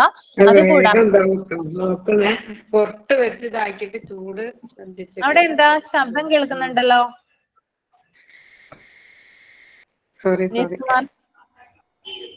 നഴ്സുമാർക്ക് വേണ്ടിയിട്ടുള്ള കാര്യങ്ങളൊക്കെ ചെയ്തു കൊടുക്കുക. അതുകൂടാതെ ആ വാർഡിൽ പ്രവർത്തിക്കുന്ന മറ്റു യൂണിറ്റുകൾക്ക് വേണ്ടിയിട്ടുള്ള അവരുടെയൊക്കെ ശുചിത്വം, ക്ലീൻനെസ് ഒക്കെ ഉറപ്പുവരുത്തേണ്ടത് ആരാണ്? ഈ വാർഡ് സെക്രട്ടറിയുടെ റെസ്പോൺസിബിലിറ്റിയാണ്. ഓക്കെ, അപ്പൊ നമുക്ക് ഇവിടെ വെച്ച് വൈൻഡപ്പ് ചെയ്യാം കേട്ടോ. ഇനി അടുത്ത ക്ലാസ്സിൽ കൂടുതൽ പറയാം, അല്ലെങ്കിൽ നിങ്ങൾക്ക് കൺഫ്യൂഷൻ വരാൻ സാധ്യതയുണ്ട്. അപ്പൊ ഈ കാര്യങ്ങൾ, ഹോസ്പിറ്റൽ വാർഡിനെ സംബന്ധിച്ചിട്ടുള്ള കാര്യങ്ങൾ പ്രത്യേകം സ്പെസിഫൈ ചെയ്ത് പഠിക്കാൻ ശ്രമിക്കുക. ഓരോന്നും, അതായത് പഠിക്കുമ്പോൾ ഹെഡിങ് നോട്ട് ചെയ്ത് പഠിക്കാൻ നോക്കുക. എന്താണ് ഹെഡിങ് കൊടുത്തിരിക്കുന്നത്? പർപ്പസ് ആണോ, റെസ്പോൺസിബിലിറ്റി ആണോ, അല്ലെങ്കിൽ ജോബ് ഡിസ്ക്രിപ്ഷൻ ആണോ എന്ന് വ്യക്തമായിട്ട് പഠിക്കാൻ ശ്രമിക്കുക. ഒരാളുടേതിൽ നിന്ന് അതായത് ഒരാളുടെ റെസ്പോൺസിബിലിറ്റി നിന്ന് മറ്റൊരാളുടെ റെസ്പോൺസിബിലിറ്റി വേർതിരിച്ച് പഠിക്കുമ്പോൾ അയാൾക്ക് ഉണ്ടാകുന്ന പ്രത്യേക ഡിഫറൻസുകൾ നോട്ട് ചെയ്ത് പഠിക്കാൻ ശ്രമിക്കുക. ഓക്കെ, പിടികിട്ടിയോ നിങ്ങക്ക്? ഓക്കെ, അപ്പൊ ഇവിടെ നിർത്താം. ഇനി അടുത്ത ക്ലാസ്സിൽ പറയാം കേട്ടോ, ബാക്കിയുള്ളത് അടുത്ത ക്ലാസ്സിൽ പറയാം. ഓക്കെ, വൈൻഡപ്പ് ചെയ്യാം കേട്ടോ. Thank you miss.